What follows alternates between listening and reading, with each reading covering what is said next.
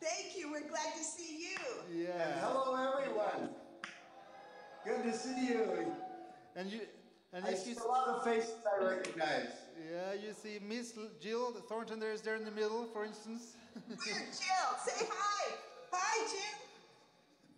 Hello, Judy. Judy Oren. I'm glad that Jill didn't get lost on the way. She's bad with maps. Tell us a little bit about who these folks are. Sorry, I didn't catch that, Darlene. Tell me about this gathering and why you're all together. Yes, this is the follow-up module from the LTS we ran last year, where we had 5 modules.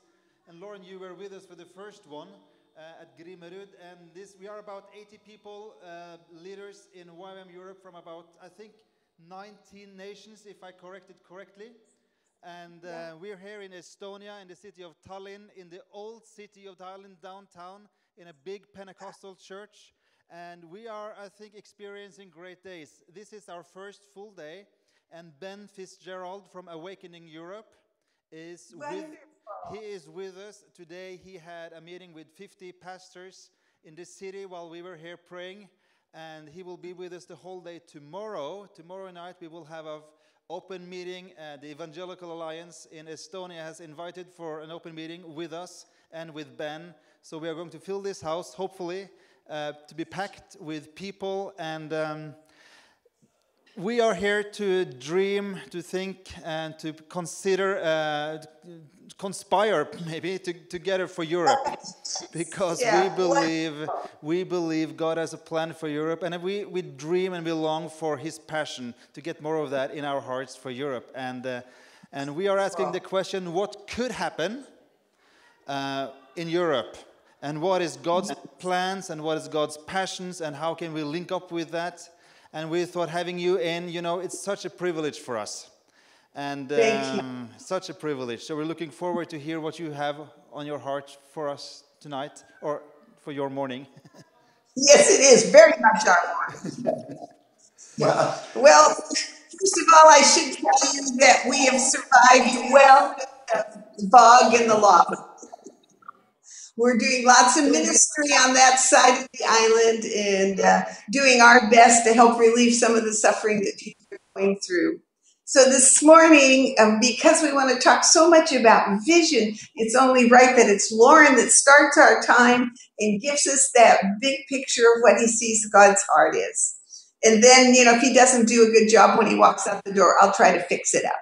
But not really. Those of you that know, those of you that know us know that that's the way our gifts work together. Loren has this strategic part and this vision, and then mine sort of is, if that's the word of the Lord, then how are we going to do it? Yeah. So we're just really looking forward to being with you this morning. Loren, over to you. Yes, we do have 3,500 refugees now on the other side of the island. That's 100 miles from us. That's 160 kilometers. But we have now over 500 homes that have been taken away, and this is in the affordable area of the Big Island. It's only 1% of our island that we're talking about, but I just thought I'd mention this. And whenever the Lord told us to come to the Big Island, this was in 1973, I said, Lord, they have volcanoes over there. He said, you go where I tell you, and you will be safe. And it's Kailua where he sent us. And at that time, not one grocery store was here. And we had to go up to another town to get our groceries. There were only cows next door to us, maybe 100 of them. And we had goats all over the place and donkeys and so on. But it was Cowtown. And the Lord said it's going to grow to the right and to the left. Today, we have 15 billionaires living up here to my left right now, north of us, and people like Mr. Dell of Dell Computer, Mr. Schwab, Charles Schwab, and many others. He's living in a $62 million home, and Dell in a $102 million home, and so on. And so we are watching the growth in every direction. But the mountain behind us, there are 3 mountains on this island, and they're quite high up. Two of them, we get snow on them every year.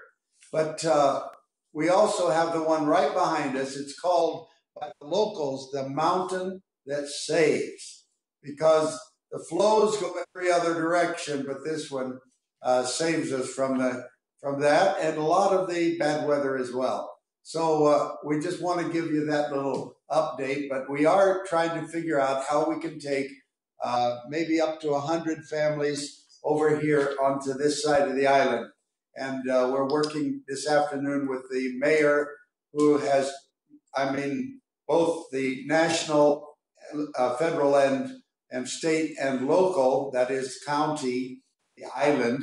All of the leaders are working together to try to solve a terrible issue. We have people camping out on church parking lots over there, and we're trying to find out how we can serve them. We do it around the world. We're doing it for, Syrians in many countries now.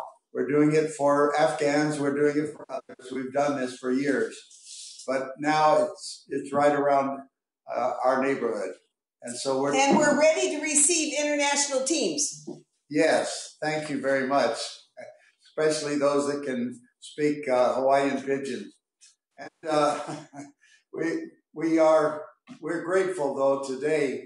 As I talk to you, I want to bring in something that is really interesting and important to all of us in YWAM. We don't realize sometimes how things work together. So I'll try to make the big picture little first, and we'll go from there. But let's bow in prayer together and ask the Lord, because He's there, He's here, and we're going to ask Him to do what we cannot do. Lord, we need the touch of your anointing, therefore we need your presence. You said, "Lo, I'm with you always," and that was tied to the Great Commission. We're here for that reason. Amen. And we want to say, not only do we need you, we want you. Amen. Because we love you. And we love you in that relationship that you've given to us, not only through you to the Father, and by that the Holy Spirit, but we love you because you died for us. And we see you, Lord, crucified as a crucified King of the universe, and yet the power to rise again. And so, Lord, give us that resurrection power of understanding. Give us what your vision is. Amen. Give us your understanding. And we'll do our best, Lord, to follow you. And we'll do the little, you do the big. And we thank you for it in Jesus' name. Thank you. Amen. How you love my first remembrances in the world was in a place called Somerton, Arizona. It was right on the border with Mexico. Mexico had the state of Sonora. And so we could walk to Sonora, Mexico, because it was only about 3 blocks. And I wanted you to meet a man here today. How many of you know, from the Nordic nations there, have you heard the name Louis Petrus? Hands up so I can see the hands. Hi. Okay. How many know the Philadelphia church? I think that's where you are in Tallinn, right? Are you at a Philadelphia church? All right. But anyway, you know the churches, all right? The grandson of Louis Petrus was Arnie Peterson. Some of you remember Arnie Peterson as our leader in East Africa. And his wife, her name as maiden name was Robbie, we called her, and Robbie Ubeta. I have her brother right now with me. I want you to see his face. I want you to come over here just a minute. This is Frank Ubetta. And Frank, let me just quickly say, can I give a little bit about your other side of your family? Sure. Yeah. All right. Frank Ubetta, from the Ubetta family, his father was a teenager in my father's little church, Somerton, Arizona. And he had just come to know the Lord. Now, the Ubetta family from Sonora originally came to Los Angeles just like his father brought the family to Los Angeles. And just say hello to our leaders of Europe. Hello, welcome. Like to see you. God bless you. All right. Now, the way these families came together is very interesting, because the Ubetta family became the major drug pushers in Los Angeles, not his family. They were the only ones that didn't, really. Well, almost. Anyway, and they did live in Rodeo Road up in Beverly Hills and made lots of money and so on. And the police were always afraid of the Ubetta family. They just, they'd pass by and go the other way because they were powerful. And yes, many of them went to prison.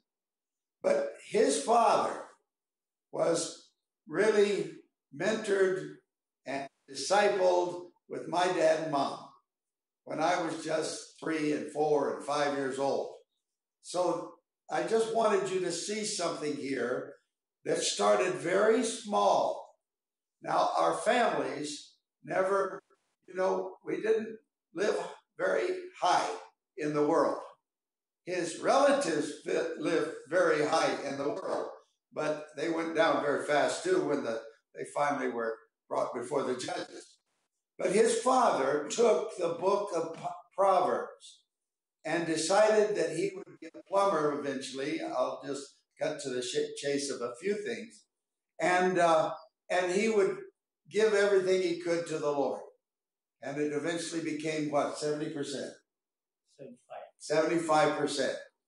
And I just want to say this about Frank. I was just with him where he lives most of the time, is on about a 50-year-old couch in his little office upstairs, and he's not married, and so no, I won't say anything. No, Anyway, anyway, this is the way he lives, very simply. But they've been able to give millions of dollars to the kingdom because of the way they live. So they are partners with us in the kingdom of God in so many ways, but partners with so many organizations. A crew, we call it now, Campus Crusade, and many others have been blessed through the Ubettas. And so I just thought I would show you something, and then I'll move on and give you what God's put on my heart. I believe that when Jesus said there are 4 soils, we have to ask, because the seed is put in soil and it thrives, it multiplies. Let's go for the 100-fold. I know there's 30 and 60, but I would like to talk to you as leaders about the 100-fold. Let's go for that. And as we do so, we think about soil as a farmer would, but this is a metaphor for our hearts. Our hearts are either hard soil, been walked upon hard. Now that doesn't mean that soil can't be changed, and we have to cultivate soils around the world. And then we also have to think the rocky ones, we have to remove the rocks. These are obstacles to the kingdom of God and the flourishing of the seed of the gospel and the presence of Jesus. And then the third is the weeds that choke it out, the cares of this world, the love of money, and so on. And when I see the Ubettas, I know They don't have the love of money, but they just simply give and give and give, and yet live very simply. My father and my mother were met just before they died. Frank and his father, Frank Sr., came to see them just to thank them for what God had given to them in their lives and set them on the right track. And they always told them, what did you use the word? Masita. Masitas. Because my parents couldn't speak Spanish. And so they said, now, Frank, use your masita. He's a teenager at that time, his father. And of course, that doesn't mean anything in Spanish either, but it became, use your brain. Do the right thing. Understand what you're to do. And Dad would take his dad, even as a teenager, he'd take him to meet with all the pastors, and the presbyters and so on. He was so proud of Frank Ubetta as a young man on fire for God. But he was guided into ministry only in the business world. And they've done amazingly well, and Frank, he's done well in the marketplace, the stock marketplace, and so on. All of that is focused on what we're focused on, and that's the kingdom of God, and they're just as dedicated as we are, and maybe more so. So the soils, as you look at the four soils, it's the good soil that we want to be planting in. We cultivate the other ones, all right? Now, as we cultivate them, it starts with our heart. Our heart is the soil. Guard your heart, because you're either going to receive what the Lord has for you, or you're not. And if your soil is not one that is already full of nutrition and full of readiness to receive what God has, then we're not going to get the full blessings. So we are the soils. But it doesn't stop there. It goes into our family. Now, a family, righteous family, is good soil. The Ubetta family, good soil. And that's the way they were all raised. And all of it, you begin to see what God can do over now generations. And this is where we are in YWAM. We are moving over generations. And people normally expect a mission to level off at the first generation. But God somehow has allowed us to go beyond that. And the understanding of the soil in families should go into cultures, ethnicities. They can be good soil, entire cultures. And in fact, Martin Luther's good soil helped to lead us into Reformation that created what we call Western civilization. Now, all of that, as we understand the big picture, is what we're dealing with when we talk about the world. So I was just down earlier this morning thinking of a population that we're moving toward in the 2020s. They expect us to reach 8 billion people on Earth. Now, how do we look at those 8 billion?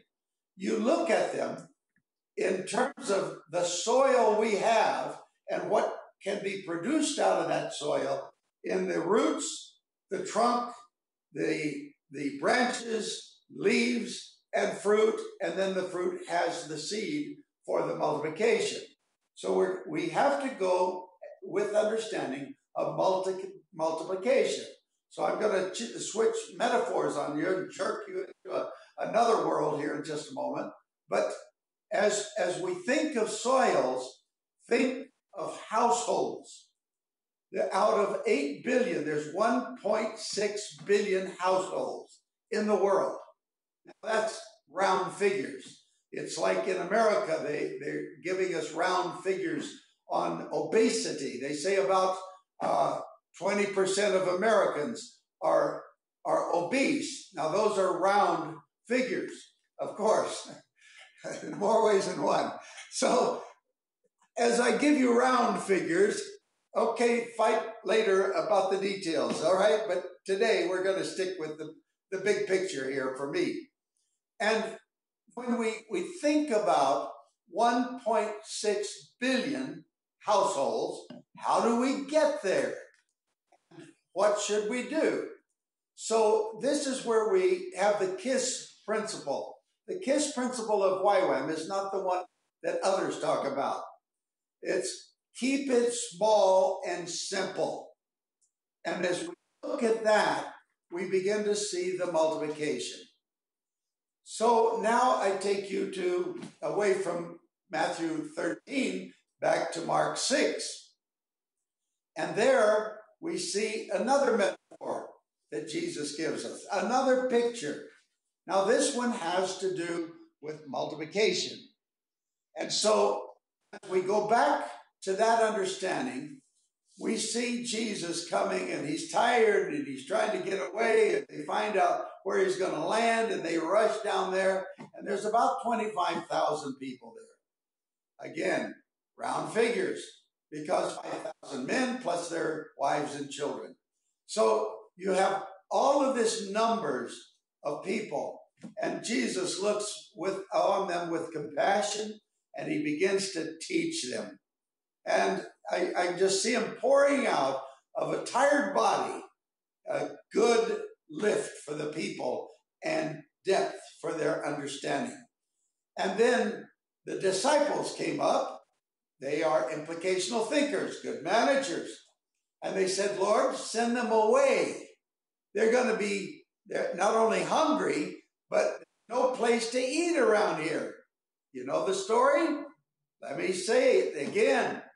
This is a story for YWAM, and God brought it home to YWAM. It's about fish and bread. Man shall not live by bread alone, but by every word that proceeds out of the mouth of God. That's Deuteronomy 8, verse 3. But we also see that we need bread at times.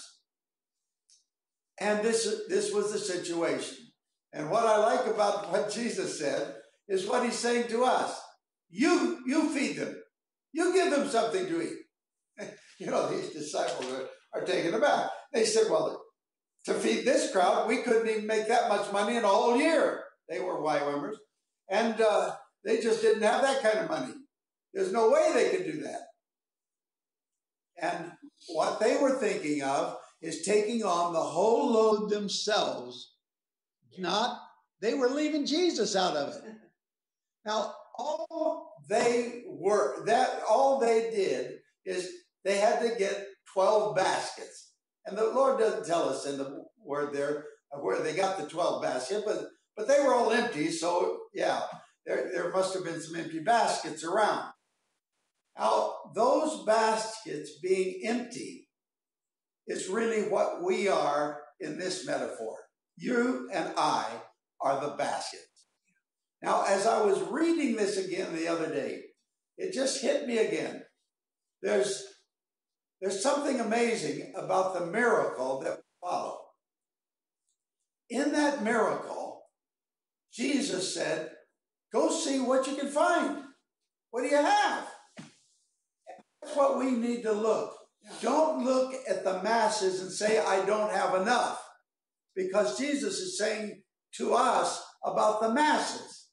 He's saying, you do something about it. So bring the masses down to what we do have and then ask for multiplication. Now that's what Jesus was showing us how to do this. It's not just for him back then, it's for us today. And so they came back with the 5 loaves and 2 fishes. The 5 loaves were, some of these smaller loaves. And 2 fish. We really don't know how big they were. I was looking for pictures today, but we have a miracle. And it's in our history about fish. Think about what God did. Now, let me go back to the story first. He took and blessed the bread and the fish, and he put some in each basket. See, he broke it, blessed it, and gave it to them. And then he said, now you give it to the people. I used to think about this. Wow, did he bless the fish and then there's a big stack of fish? Well, no, it'd be rotten by the time you got to the bottom of the stack. The fish would, they're in the heat and the sun and so on. It wouldn't have worked. It doesn't work for us. It doesn't get stacked up. This is not capitalism. This is the multiplication into our lives for the people we are now facing. So we want to reach all of Europe. And Darla will talk more about the 3 C's. And as we talk about that, the Lord gave me that after our 50th anniversary celebrations around the world, 44 locations. And we met with, the ones that signed the covenant was 32,000 people. We have their names and addresses. And those 32,000 people weren't all staff, but some of them were students and some of them were former staff. But so about 60% of them were staff. And then there was another more than 50% could not come to one of our 44 locations. So you figure out how many people we got. I don't know. But it's nothing like our website says. And every time we raise the website number, we notice more persecution. So we stopped raising it. But we're way up there now in numbers, full time. And we're more than 2,000 locations, oplocks I call them, operation locations. And so as we look at what we have, compared to 8 billion that we're going to have, or 7 point whatever it is now, 4 or 5, it depends what day it is. But as we look at what is before us, or just look at Europe, and as you look at Europe, understand you cannot finish Europe if you're not also concerned about the rest of the world, because there's such an interchange, a synergy for good or bad in all the world at the same time.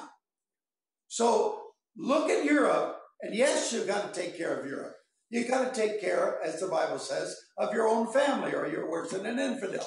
So you start with your nuclear family and you move on out, but you care for the world because God so loved the world. We must love the world. So everything we do, we need to picture it in the light of the whole world. It was born, the Reformation was born there because 20 languages got the Bible in Western Europe. And now we have to get back to how it was born. We need to see born again Reformation, or we call it now transformation. So you're very key in where you are. But with that, it was out of that Reformation that missionaries went at a new level, so that they, according to Dr. Ralph Winters and Dr. David Barrett, their calculations were 1 out of every 69 in the world were followers of Jesus, not just cultural Christianities in the broad sense, at that time of the Reformation, 500 years ago. But by 1900, there was 1 billion people, and it was 1 out of every 27, because the mission movement started to grow. And then by 1980, when they finished their work on this, the population was 4.5 billion people, up from 1 billion in 80 years. And so now we're talking about 8 billion in the 2020s. So as you see that growth, you'll see that the Jesus followers grew faster than per capita than the population, because it was 1 out of every 10. Or if you say, well, I'm Norwegian or Swedish or whatever, I'm Christian. But you see, then it'd be 1 out of every 4 on earth call themselves Christians. So when you look at that, all South America, they're all Christian. So when you look at those kinds of numbers, we have, what do we have? Well, we just have a few loaves and fishes. We're talking YWAM now. But even look at the body of Christ. There's far more people than are in even the ones that call themselves Christian. So how do we reach them all? Keep it small and simple in your mind. Keep it very clear. As we do so, we're going to find that God will take and multiply in us and through us into the world. We're the basket. He puts it into us, and then it's multiplied through us into the world. Now, I want to remind you of what happened over there in Greece. We were just around the corner from our place that was rented for YWAM was actually a hotel that had been damaged during the earthquake. So it wasn't quite safe. So they said, well, missionaries can live there. And so we lived there. And I say we, I just visited there, but we had 172 people living there. Any of you were there at that time? Way back here, and of course the Ords were there. Is that Jim way in the back? Anyway, you ask them what I'm going to tell you. Because right around just around the bay from where they were was where Paul lived. And I think he was out that particular time. He wasn't in Corinth at that time. Was he, Judy? I don't know. We'll have to ask the older YWAMers if Paul was there. Anyway, oh boy, I'm in trouble now. But as they were just finishing up and they had a sort of a relay type 40-day fasting and prayer. Mustafa was a young man from North Africa, and he was came out of Islam and went on the streets. I think it was Amsterdam where he came to know the Lord. But anyway, he was walking along the shore. He had been fasting, and a lot of them at that time even. And so there he found 12 fish caught in a tidal pool. He waded in and caught them. Now, fish are usually too smart to get caught in a tidal pool, but they did because they were there for Jesus. And he threw them out and took them to the kitchen. Well, that helped maybe put a little fish into something. We had a Norwegian cook. Some of you Norwegian understands, yes, you love fish. And so he knew how to cook fish. Then Becky from Texas was having, about 3 days later, sitting on a rock just near the water, and fish started jumping out. I think it's 72 fish that jumped out. Now, I think of 72 because Jesus sent out 72, Luke chapter 10. But Jesus sent out 72 fish. Now they had something to praise the Lord for. This is something. Because the Greeks all said, it's never happened before. This doesn't happen except in front of you people. And so they had a day of Thanksgiving, and somebody came in from outside and said, they're jumping again. And so they went out, kept praising the Lord, and they photographed and counted. They videoed. I have those. I've shown them on TV in different parts of the world. But what happened there that day was on the front page of the newspapers in Athens. It was on television nationwide.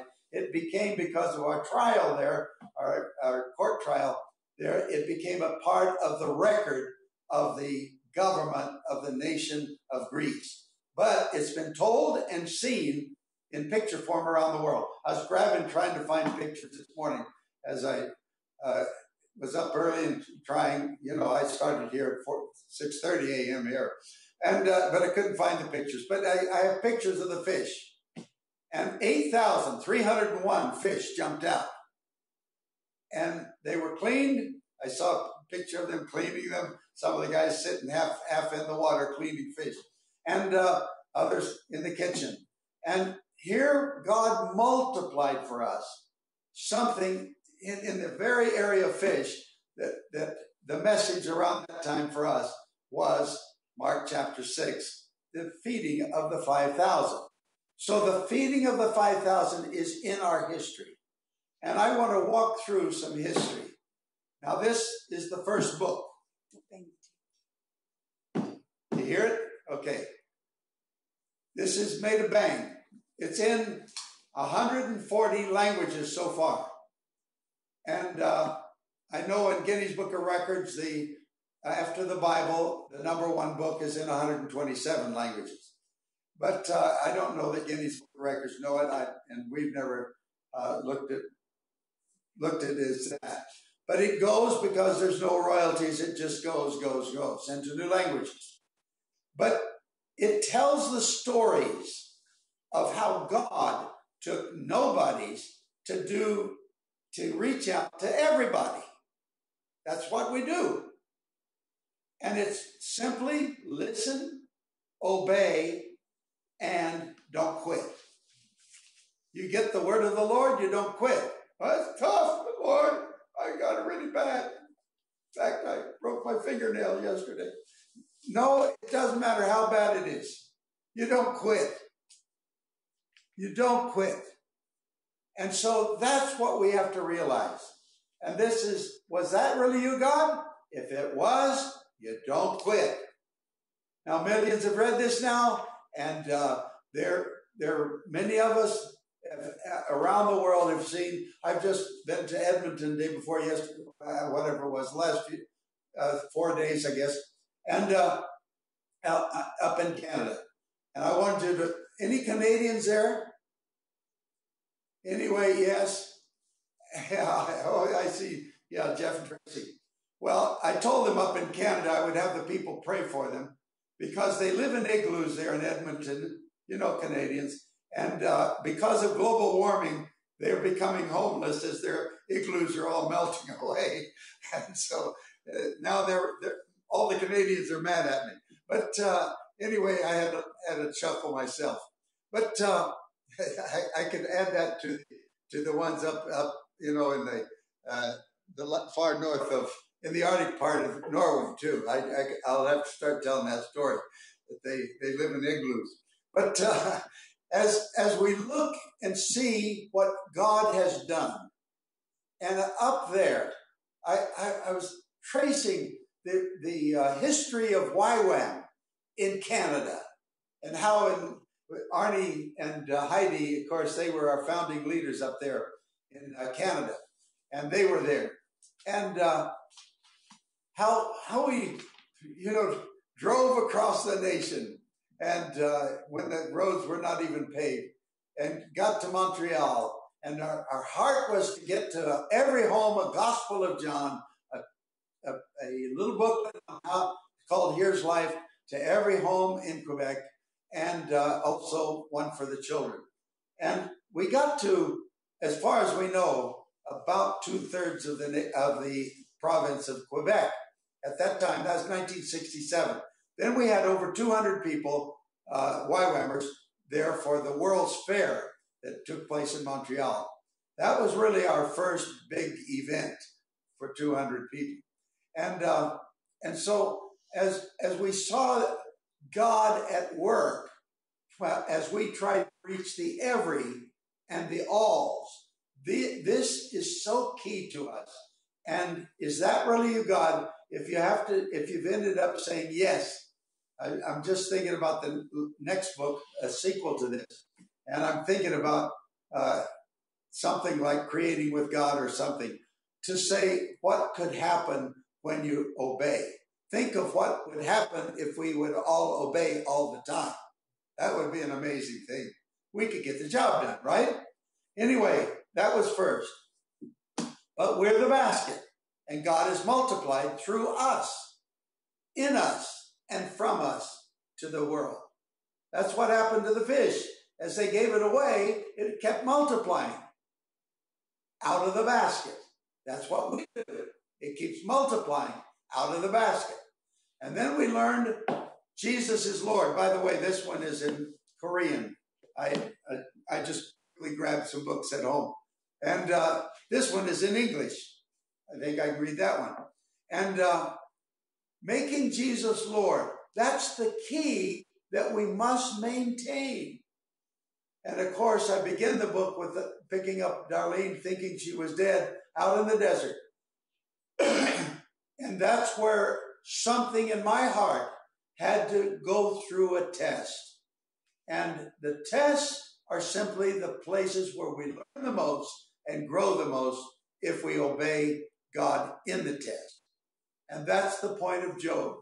I was reading Job recently, and I saw it from a different angle as I read it this time. He said, the Lord gives and the Lord takes away, chapter 1. That wasn't true, but he didn't have a Bible. In fact, Job is the first book ever written in the Bible. And yet, he was saying, I'll trust the Lord anyway. He gave it to me, he took it away from me. Well, he didn't know because he hadn't had a teaching from Dean Sherman on spiritual warfare. And we got to think about spiritual warfare. He didn't know about the devil yet. He just thought it was all up to God, you know. And but God allows the tests because we grow in them. Why did he want us to grow? He wanted to give him double what he was missing. Because he couldn't do it unless he grew his character, grew his faith. And if you're in a test, thank God for the test so you can get through it and learn what it is in the test, not blaming everybody around you. Because the three friends around him, of course, yeah, they were the accusers of the brethren. And he knew that what they were saying wasn't right, but how could he defend himself? He didn't need to, didn't help anyway. In fact, he got a little bitterness in his heart. Reason I know, God had to tell him, you pray for them. You know, like he wasn't praying for them. He was complaining about them. But when he saw his Redeemer, and I'm right now starting to search through the Bible, I find Jesus in every book of the Bible. But I want to see Jesus crucified. Paul says, I preach Christ and him crucified. I can see that like in Genesis where God says to Abraham, you go up to Mount Moriah and offer your son as a sacrifice. We look back now and say, wow, that's not very Christ-like. And Jesus said, if you've seen me, you've seen the Father. And he wants us to kill our kid? Human sacrifice? He was speaking into a culture that was normal. He wanted to correct the culture, the soil. And so he said, now go up there, tell everybody, they know what you're doing. You're going to go up and sacrifice your kid. They did it all the time.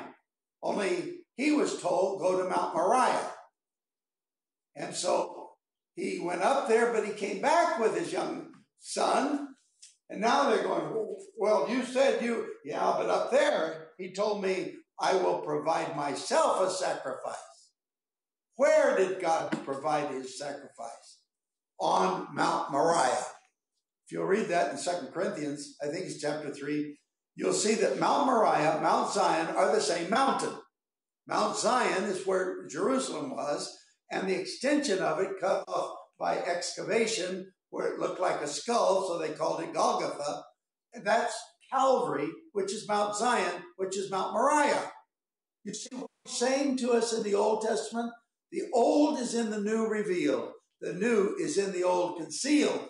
So you see these terrible things that God says, you know, back there, now you do this. And they start to do this, and then they realize that couldn't be God, would it?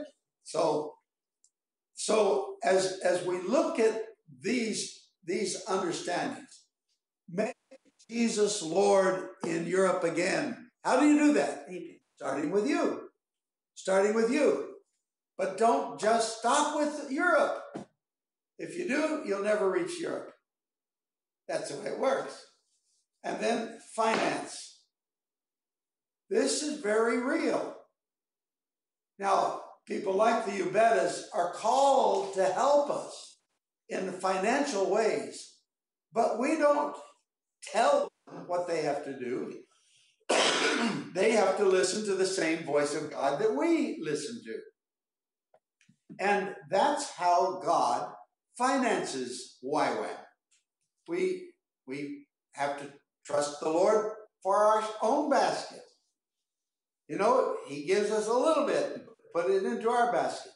And the reason I'm bringing out the books is many of us are forgetting that this is the history of YWAM that made Europe where it is. When I look at the history, the first 5 years when we started the first school in Switzerland, how many of your nations had a YWAM base in the next 5 years?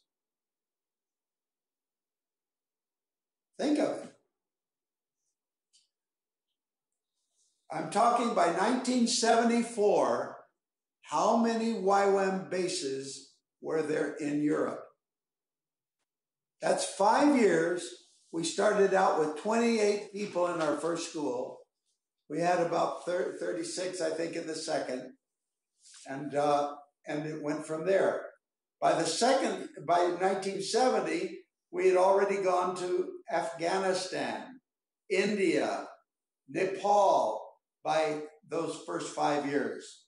And Floyd took the groups first into Nepal and India, and Jan and Jim took the first group into Afghanistan, 1970. And got arrested, yes. And it wasn't all, you know, there were tests along the way, little tests. Right. So if you look at Africa, you look at the Middle East. We were in Cyprus in the first 5 years, starting a base there, also in Lebanon, also in Egypt. We were also in Morocco. We had a school going in Morocco, members of the Lichties. We had them in West Africa. That's Joe and Judy took them across the Sahara Desert 2 years in a row. They drove to West Africa from Europe. This is out of Europe. They also started in East Europe. I think of Alf Magnus's Marguerite went with a team into East Africa.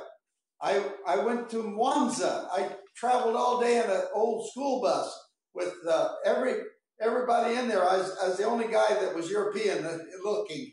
And the guy on my left, there were 3 of us on this little school bus, and he had a bad throat problem, and he was spitting across me and the other guy out the window.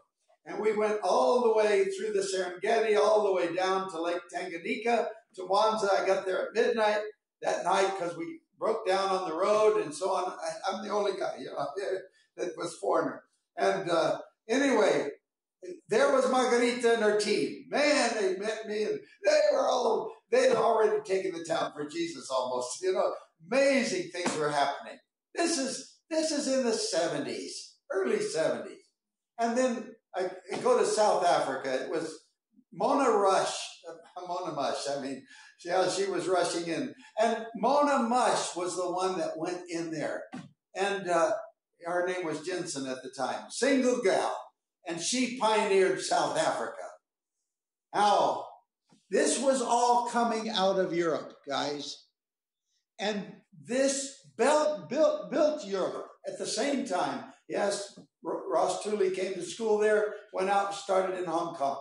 And others, you know, we have some going into the other parts of the world. But mostly it was into Africa, Middle East, and Europe. And we were going into the Eastern Europe. We had vans fixed up so that this was some of our German engineering deals. And we hid all this. Even YWAMers, most of them didn't know this. But our vans, you could put a magnet on the dash, and the whole floor hydraulically opened up, and you could put 1,000 Bibles in there. We never got caught. They closed up, and there's no way to get into there except by that little magnet in the right place. And so we were doing things with the Truth Press International. You remember that? Anyway, printing there in the Hurlock area, in our castle, and so on. So all of these things are history, but they're not just your history. What is in your hand? What do you have? What's in your basket? And as you think about this, what do you have now that you can now use to not just cover where you want to saturate, but the world? Now, my next book was Who Should Be in a Mission? And this one is in Spanish, porque no la mujer. And so this one is very important for this day and age. And we were ahead of the time. But on the other hand, I thought, man, when we put this one out, we're going to get hit from every direction. I only got 5 negative letters in all the years that this has been out. And not one of them attacked what was in the book. They said, we don't like that. So that's their problem. But in YWAM, we recognize this. But in missions, 60% are women. Then comes to this. And that's where I'm coming down to right now. What do we do to see Europe revived? This is called The Book That Transforms Nations, the power of the Bible to change any nation. Why do I say Bible? Well, of course, we were founded on Mark 16:15. Every creature needs to hear the gospel. That's in our Magna Carta. That's the first one. But the second one has to do with the soil of a culture. First, our own soil, our own family. But in the culture, we have to have the Word of God to disciple a culture. It created Western civilization. Out of Western, when the Bible with Gutenberg Press came to, first of all, the hands of the people for the first time in history in mass form. Now they could look at the Bible. Before then, it was mostly in Latin anyway. And only the priests knew the Latin. And they would speak in Latin. In the service, people would come, they knew something was happening. I love it. I love that big cathedral up in Norway, where they have on one side, though, all the stained glass windows are the stories of the Old Testament, key stories. On the other one, key stories of the New Testament. That was their way of communicating. But you can't go as deep without the Bible. And so we've learned now, Matthew 28, verse 19, go and disciple all nations, baptizing them. And the word baptizing is baptizo. And David Hamilton found out what the word baptizo was, different from bapto, in a recipe book back in the time of Christ. And so Jesus said, baptizo, that's soak them. Like a cucumber soaking in it becomes a pickle. We have to soak them in the Word of God. And without that, you're not going to be able to go forward. So right now, I believe that the big attack that is coming on the Christians is coming from the news media and the governments. And they're coming down, down, down, getting closer and closer. And so, yeah, we've got some challenges. But so did the early church have those challenges. And we will have to get the Word of God out. Now, what they're going to do in the Bible is very, very real. They're really going to attack the Bible because the Bible goes against some of their sins. And right now, we just got hit in the media over somebody declaring something, and it's anti-biblical. And so the media is looking for any individual. It's not a leader. It's an individual. It says, I am this, and they don't believe in this. But yes, we do. Yeah, we do. But without getting into all the social mess that's going on, I want to say to you that we are going to be hit because the Bible itself is, Jesus said, I don't condemn you. Yes, and we are not to condemn people. But don't forget the second part, go and sin no more. And so we have to see both parts, that we are not perfect, but we're committed to becoming more like Jesus from glory to glory, letting him change us. And if we ever go the other way, Jesus warned us of wolves in sheep's clothing. And we're going to have some of that it will come and try to attack us from inside. And that's going to be a truth. Now, how do you control all of YWAM? You don't. God has to do it. But we need to be aware. And they're going to take the Bible and read some of the most gruesome things in the Old Testament and say, this is the Bible. This is the Bible. But remember, that's why I'm saying God doesn't even defend his own character in the Bible, but Jesus defended God's character in the New Testament when he died on the cross and he lost his reputation totally and completely and then got it through resurrection. So we need to get the Bible out. And so I'm going to talk to you about where I've just been is Mongolia. And Mongolia is at a time. As you look around Europe, right now, Albania is more like Mongolia in Europe right now. And in some ways, you've got a lot of freedom. Other ways, you don't. But depends on, where you go. Pogradesh is different than, say, another city in another area in Albania. But when you think about your nations that are there, think about a difference of Macedonia from Germany. Look at Switzerland versus, pick a nation. And you have to think about the culture. The culture needs to become good soil. What tools do we have? We have the gospel. I'm thankful. I just met with the elite of the Jesus film. They've been here for several days. These are the top leaders in the Jesus film. They are so thrilled with YWAM because we've taken the Jesus film, by the way, is almost the whole book of Luke. So it's the Word of God, word by word almost, and it's also the gospel. And it's the salvation message. So you get that Jesus film into new languages. We sent out a team from here, trained by the Jesus people for 2 weeks. They went, 5 of them, into Papua New Guinea, and Papua New Guinea has 852 languages, one nation. They have 291 islands that are populated. It's not just the one bigger island, and that's only half for PNG and half for now Indonesia's Papua. And so as we look at that country, Bill Gates said it's an impossible situation. That's what he said. It's the one place I can't see how we can help them. And that becomes a challenge for us. And when we think of that challenge, the world will see the change.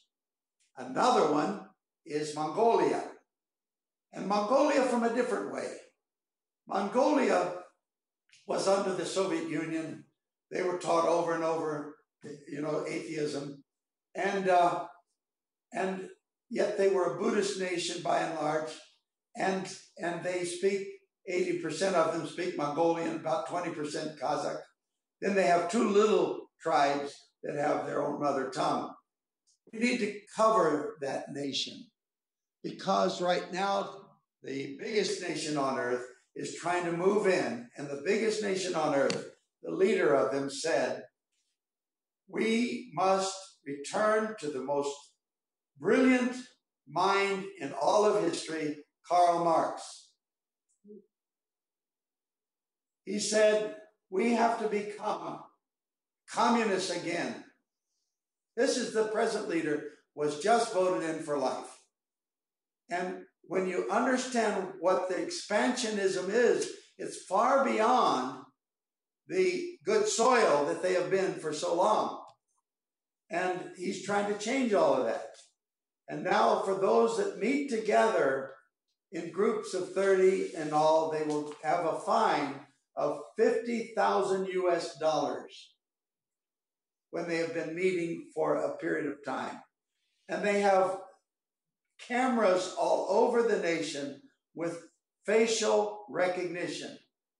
They have taken it to the fine detail, so they know where the people are and which ones meet in the same home or the same restaurant time and again at a certain time. And so they are fined $50,000 US dollars. These farmers out there, they don't have that money. So, and then the home is also, or the cafe, a restaurant, is also charged $50,000. Or if they only meet a little bit and a smaller group, it's down to, and it's graded. This is a new law as of January this year. They will be fined $3,500. That's the smallest fine you can get. So I'm leaving names out here, but understand they are now trying to move into Mongolia. Look back, 1988, Darlene and I went into Mongolia the first time. There was only one known Christian. He was in jail. 1988. Then when the Soviet Union fell and they were freed, the first team in was from Sweden. They started 2 churches in 1992, 93, around there. 94, I spoke at the Olympic Stadium in Berlin. They asked me to come as the speaker that day. 82,000 people showed up, and they said, call us back to our roots. These are German roots. And so I did. I went through the history. This is why Germany was born, because they were still in the womb of nations whenever the Moravians started out with their prayer meeting, with their revival in the nearby little town, and with their praying for the nations, and then going to the nations. And then out of that comes the Bible, where Martin Luther, in just 10 weeks, I was in the castle where he was, there in the very room where he did his work. And I felt like I was on holy ground. And in 10 weeks, they told me 10. I've heard others say, no, it's 11. Well, they told me at the castle, so I talked to an old man there, so he must know. Anyway, 10 weeks. And he translated the entire New Testament. Now, the New Testament doesn't do any good if it's in the storage room. It's got to get into the hands, the homes of the people to make good soil. And that's so key to what we're doing. And like, Elijah on Mount Carmel, he put the wood on the altar, but the wood is like the Bible. It's got splinters in it. And the Bible says the letter kills, even of the Bible. But the Spirit brings life.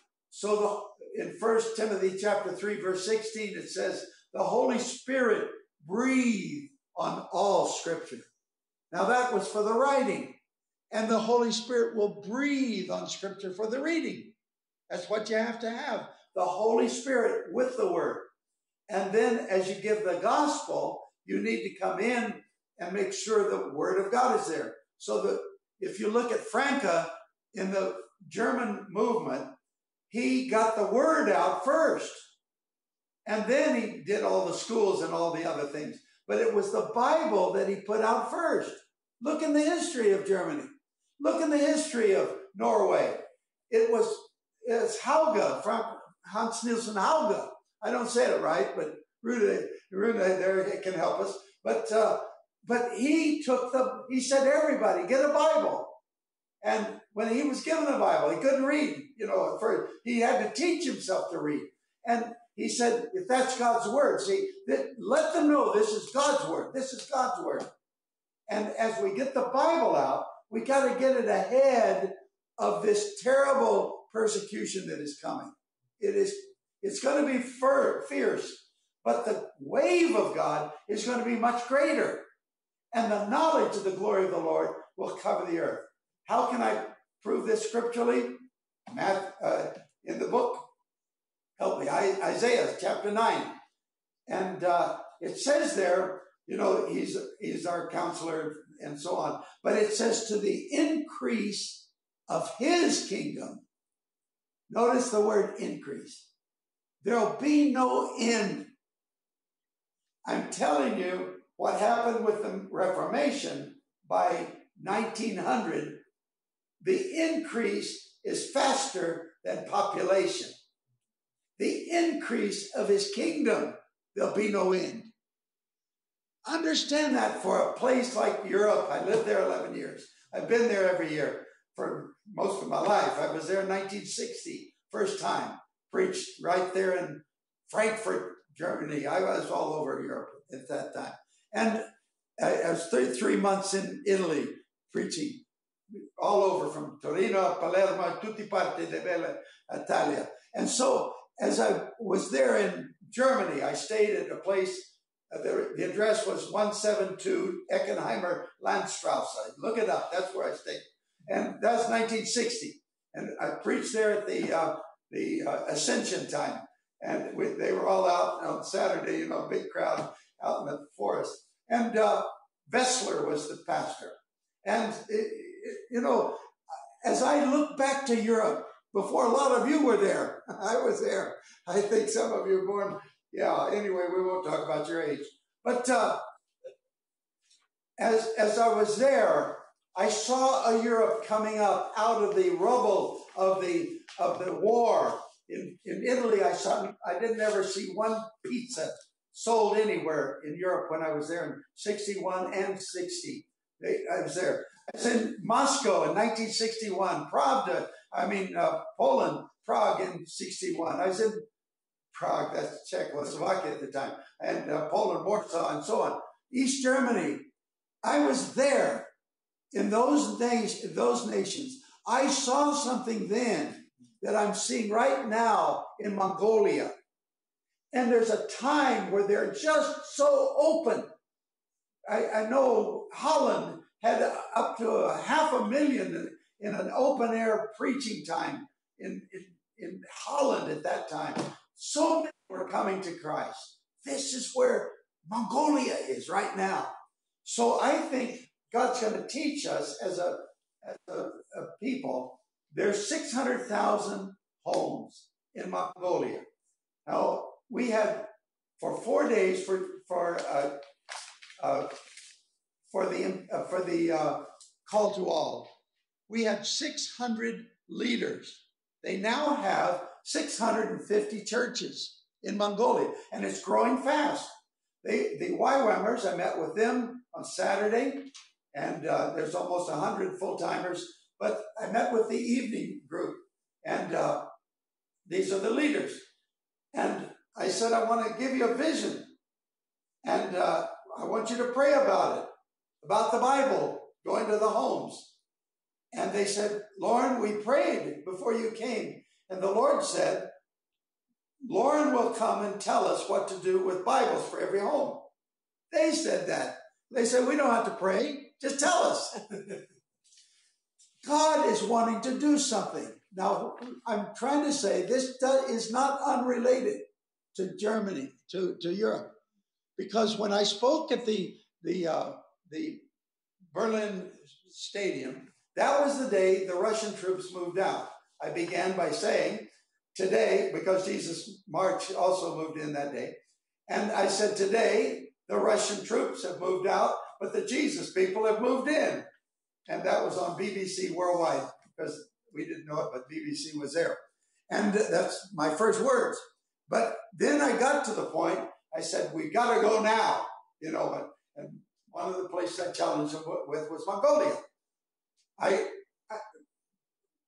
Walter Heinreich, he's up at Ludenscheid. He was there sitting behind me on the platform. And so I saw him a few months later, 3 or 4 years later. I said, Walter, what have you done with my word? He said, we have sent 1,000 Germans to Mongolia alone since you said that. And I found that's true. They went all over there. They were showing the Jesus film all over the place and so on. And a lot of them are still there. I talked to them. We're working together on this with them and crew and several other organizations. We want to get a Bible, the Jesus film, in Mongolia. Every home will offer it next year. And we have to do that. I see the other cloud coming. They're trying to take over that nation because there was a vacuum politically now. And the nation loves Korea most. They feel the closest to Korea. Any Koreans here? Anyway, the Mongolians have a little blue mark on their lower back. They're born with it. So do Koreans. So genetically, they're close. Not all Koreans, not all. Anyway, but when you understand, God is putting some linkages together. So next week, I'm back in Korea again. And I'll be there in Busan this time. And I'm trying to get something together. But Darlene and I spoke at the mega church in Dallas 4 times Sunday morning. Bob Roberts, dear friend, and Southern Baptist. And so the fact that she spoke there, you should speak to Baptists here, you know, because a lot of them don't believe women can do that, but she did. And he went into Vietnam, went right to the president, the head guy, prime minister or president, I've forgotten which, and said, I found out that you have children that are in their late teens. I'm a pastor in Dallas of a church, and we'd like to help your children get an American degree at the university here in Dallas. We'll pay their way over. We will put them in the Christian homes to feed them and house them in our members' homes. And we will give them a 4-year degree, and we will pay for everything. Man, the guy was over the moon. Of course you can take my kids. And then he went to the vice, you know, all the ones, the top leaders in the executive. Then he went to the judicial branch, the Supreme Court, did the same thing. He did that for the legislative. And when we were there, every service was filled, not filled, but there were lots, dozens of Vietnamese young people praising the Lord. They were getting prepared to go back to change the soil back in Vietnam, the children of the leaders. So I'm asking Bob, I've been on text with him, and I'm talking to him today, the pastor. I said, would you teach us how to do that in Mongolia? We want to go to every one of the 19, I think it's like Norway.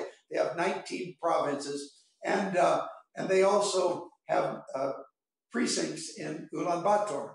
So they have 600,000 homes, and if we have 1,000 teams, you're going to learn something how to do in Europe what you can do in Mongolia.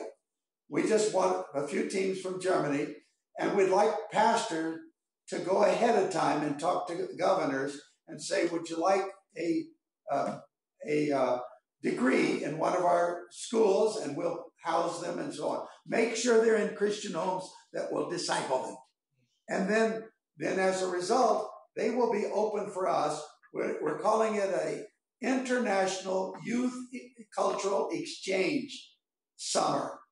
We'll do it in 60 days, and it'll be international young people from all over, and 2 of them will be from outside of Mongolia, 1 Mongolian. So 3 will go to 300 homes per month, 2 months, and we will have covered every home in Mongolia. But we'll take a gift, because this is just a cultural exchange. Our culture happens to be the Jesus culture. And we're going to take the Jesus film, and we'll have a SD card for the young people, and for the Bible, the Jesus film and teaching. And we'll have also a Bible for their home and a Jesus film for each home that doesn't have one. And so we're working with the Bible Society there. We're working with the other organizations. And as we do this, we want to saturate that country with the Word of God before this other cloud starts to rain on that nation. They're already moving in that direction. And we have total freedom right now but this is not something you can count on in the future. So as we do that, the YWAMers have pledged they will, with the others, start a church in every village, every town in that country. And then in the precincts, we're doing the same thing in Ulaanbaatar. So that comes to the last book, and that is We Can End Bible Poverty Now. And this is only out in English because other languages haven't picked it up yet, but I'm hoping somebody that maybe speaks another language here might get it published in your country. So this is that's just a little hint, just a hint, but I'm coming to Europe. I'm going to find out if you did anything about it. But there's what it is how to do this project, and we will have coming satellites. And I end with the scripture in Revelation chapter 14, verse 6. Now, I know Revelation was written in the context of the time. That was Nero, that was all the persecution and so on, and they used symbols to that the Christians knew who they were talking about, but they weren't using the names of the governments and so on. And but it also, by the Holy Spirit, becomes for us in our time. Like the Old Testament, we don't go out around killing all Amalekites and Hittites and Cellulites. We actually had to throw that one in there. But we are the ones that are spiritually in warfare. And we learn spiritual warfare from the Old Testament. And so as we look at that verse of scripture in Revelation 14, verse 6, it says that there is a messenger. The word angel and messenger are interchangeable. And the word angel in the Old Testament is often cherub. But here there's a messenger that is in mid-heaven, not in heaven, but it's between us and heaven. It's mid-heaven, and it has the eternal gospel for everyone on earth. And it's every nation, every tribe, every ethnicity, every language. And now we have language recognition. Ask Merkel, Angela Merkel, she can tell you, that can go from a satellite to her purse in her pocket or her phone in her ear, and she doesn't even know what's happening. But we can do that from satellite to every home, every phone, every smartphone, every device in their purse or pocket. And we can put there the Jesus film, the Bible, in every language, by language recognition, by their language, and without passing through cyberspace, without going through the internet, without going through terrestrial, those towers or anything else, just from satellite right down. We can do that. And we have the guy who is over the company, 800 people are under him. He has no websites, no names on the door or anything. It's the most top secret thing of communication in America. And it's a personal company, but everything is top secret, and they will hire anyone because the government immediately pays it. And he has a little tag he always wears on his coat to work. He's the CEO, the head of this. It says, "I love Jesus." He spent 1 week with us here in Kona. And through this kind of, he couldn't tell us most things. He'd say, "Well, don't go that way, go that way." That's all he could say. But what we are coming into is a time of total saturation. But we have to do the groundwork first in order for that to be sealed, because we have to go into all the world, because you have to have impartation. And impartation is not just done through information resources. We're using information, but the actual impartation that's going to come into the world still will be those in great persecution, winning great numbers to Jesus.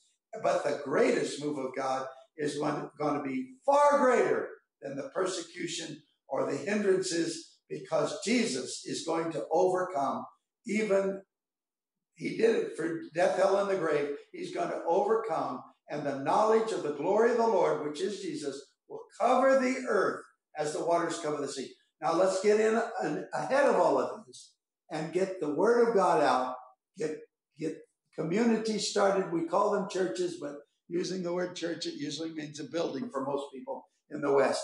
And so we talk about that. And also education for the young. And then we want food, drink, clothing, shelter, health care, and visiting the prisoners. We want that because that's what Jesus said in Matthew 25, verse 35 and 36. He summarized it there. And so we want to do that because God's called us into evangelism, training, and mercy ministries. He's called us to do these things. But let's take the total and saturate, yes, Europe. As you do that, you will be saturating the Mongolians, the Papua New Guineans, and other special places that will become to the world a testimony of what could happen in their own country.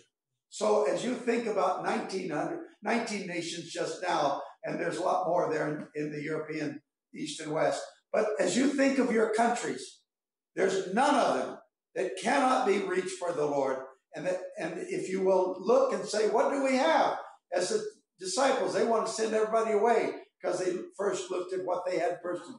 But as we see what you have, there's enough right there for Jesus to multiply. Take what you've got, go for the big, go for the all, go for the every, and you will see the Great Commission fulfilled, God happy, giving Jesus the glory. And we're going to, by 2020, we're working on at least getting some scripture in every language on earth by Christmas time 2020. And it's going to be a surprise gift. No, we can't do that. Anyway, we can't surprise Jesus with it, but we can get this part of it done. And with our team that went out from here, they got the Jesus film in 4 weeks in 8 languages, and that 500,000 people saw the Jesus film in Papua New Guinea from a team in Kona in just 4 weeks, 2 weeks training, 4 weeks there. They were able to give it to them in their mother tongue, and 500,000 people saw the Word of God in visual form, in audio form, and in that kind of open door. It just opens the heart of the people to come on in with the Word of God itself in totality. God bless you. I know I don't want to take any more time. Darlene said I'm 5 minutes over now, I think, of my time. But I didn't say a thing. You didn't say anything? No, I did not. Well, you told me at home that. Anyway, and so I give it now to her. No, they're going to have a break. They want to do some questions. Okay.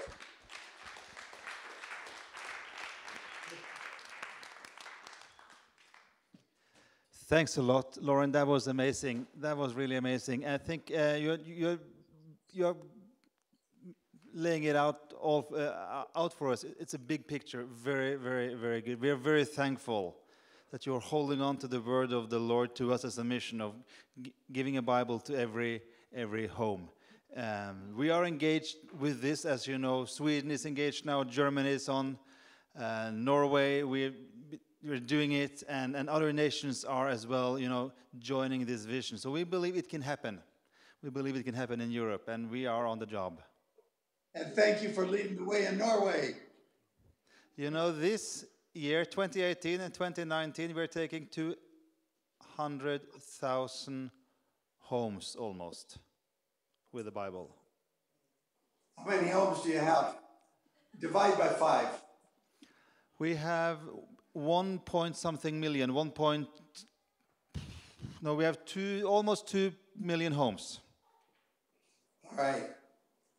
So 10% then in 2018 and 2019. 2 million homes. Wouldn't that be right? 5 million people? You have 5 million people. 5.4, yeah. 1 million homes. Average worldwide. Okay. Yeah, but maybe smaller families. We have small families, All right. All right. So you have to work harder now. Yeah, we still have a way to go. But thank you very much. Thank you very much. I'm wondering, Loren, if we can take 2 minutes before we have a stretch break here. But I'm wondering, could we have a couple of feedbacks? What do we remain with? What stands out here? But I would like 3 or 4 people from 3 or 4 different nations. Very, very short. And come up here and speak into the microphone. And just quick feedbacks. What sticks with us after having heard this? So who would be bold and stand up and get to the front here and share just quickly? YWAMers are all introverts. Yeah, no, but there's a British guy coming here. Come on. Listen, obey, don't quit. That was Kyle from England. Okay, 2, 3 more. We have Mr. Jan from Norway. Come on, Jan. Loren, we were seeking God, and we asked, God, what are you saying? And he gave exactly the same story from the Bible, you know, about the bread and the fish. And the same day, we merged 2 schools to go to Greece.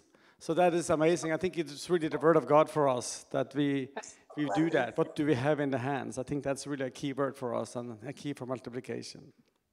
All right, and in the way you're going to bless Stavanger in that area, because you can't bless others without getting blessed. We are warming up now, so we are getting practice, okay? All right. And by the way, Loren, I was in Papua New Guinea, and I spoke to Barua, and he took the inspiration, and he said, how do we do it in Papua New Guinea? So you had told him that we have to start with 1 village. So I did that. I just was the first white missionary in 1 village. And we gathered some money from Norway, and we shipped our Bibles. We're going in PNG too. Here we go, okay? Good. Great. All right, okay.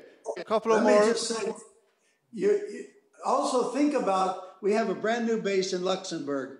Think about all of you teaming up and one day get to every home in Luxembourg. And pick out another country, you know, I don't know, another one like Macedonia, and get every home in Macedonia. And then also do your own. There'll be a lot of lift as you do that.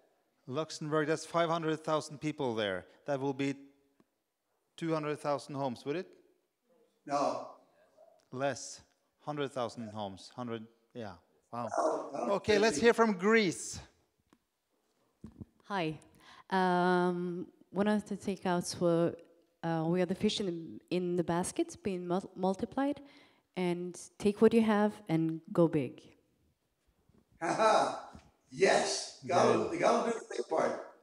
Do you know, Loren, that YWAM Greece now is officially registered in Greece? Wonderful. Yeah, we had to have some Greeks to do it, though. I know that Judy and Jim were out there pioneering in Salonika, and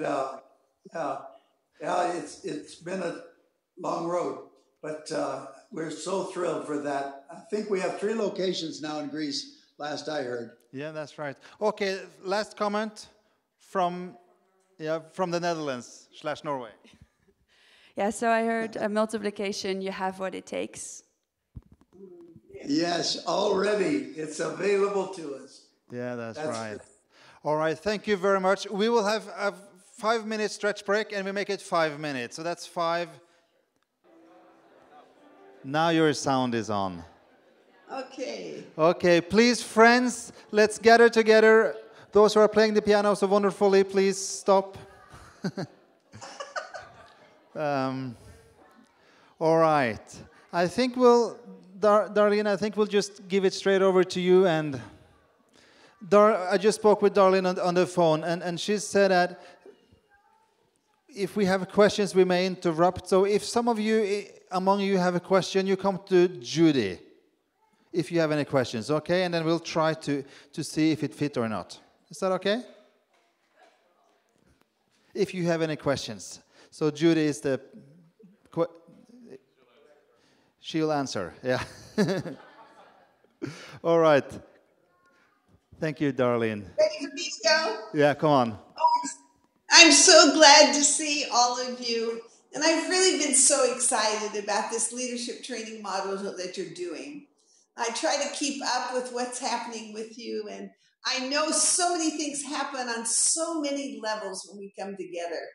That we learn together, but we learn from each other so much. And we also have these opportunities to dream with God, get the strengths from one another, and we know we're moving into this time of real fruitful partnerships. But as Loren was talking about, his assignment was really to talk about Europe and God's heart for Europe. And as Andreas and I were just talking, you know, it is always has to be the whole of the world. And I was thinking back to when God called Loren and myself to Europe. You'll remember the story of God speaking to Loren that we were to go, speaking to both Loren and myself, that we were to start schools. And God clearly spoke that the first school was to start in Switzerland. And what this came from was some really deep pondering in our hearts. The mission had been going about 5 years, and we were seeing addition. We were seeing God could use young people. There were amazing things happen. Nobody ever thought any young people would go with us, and sure enough, they did.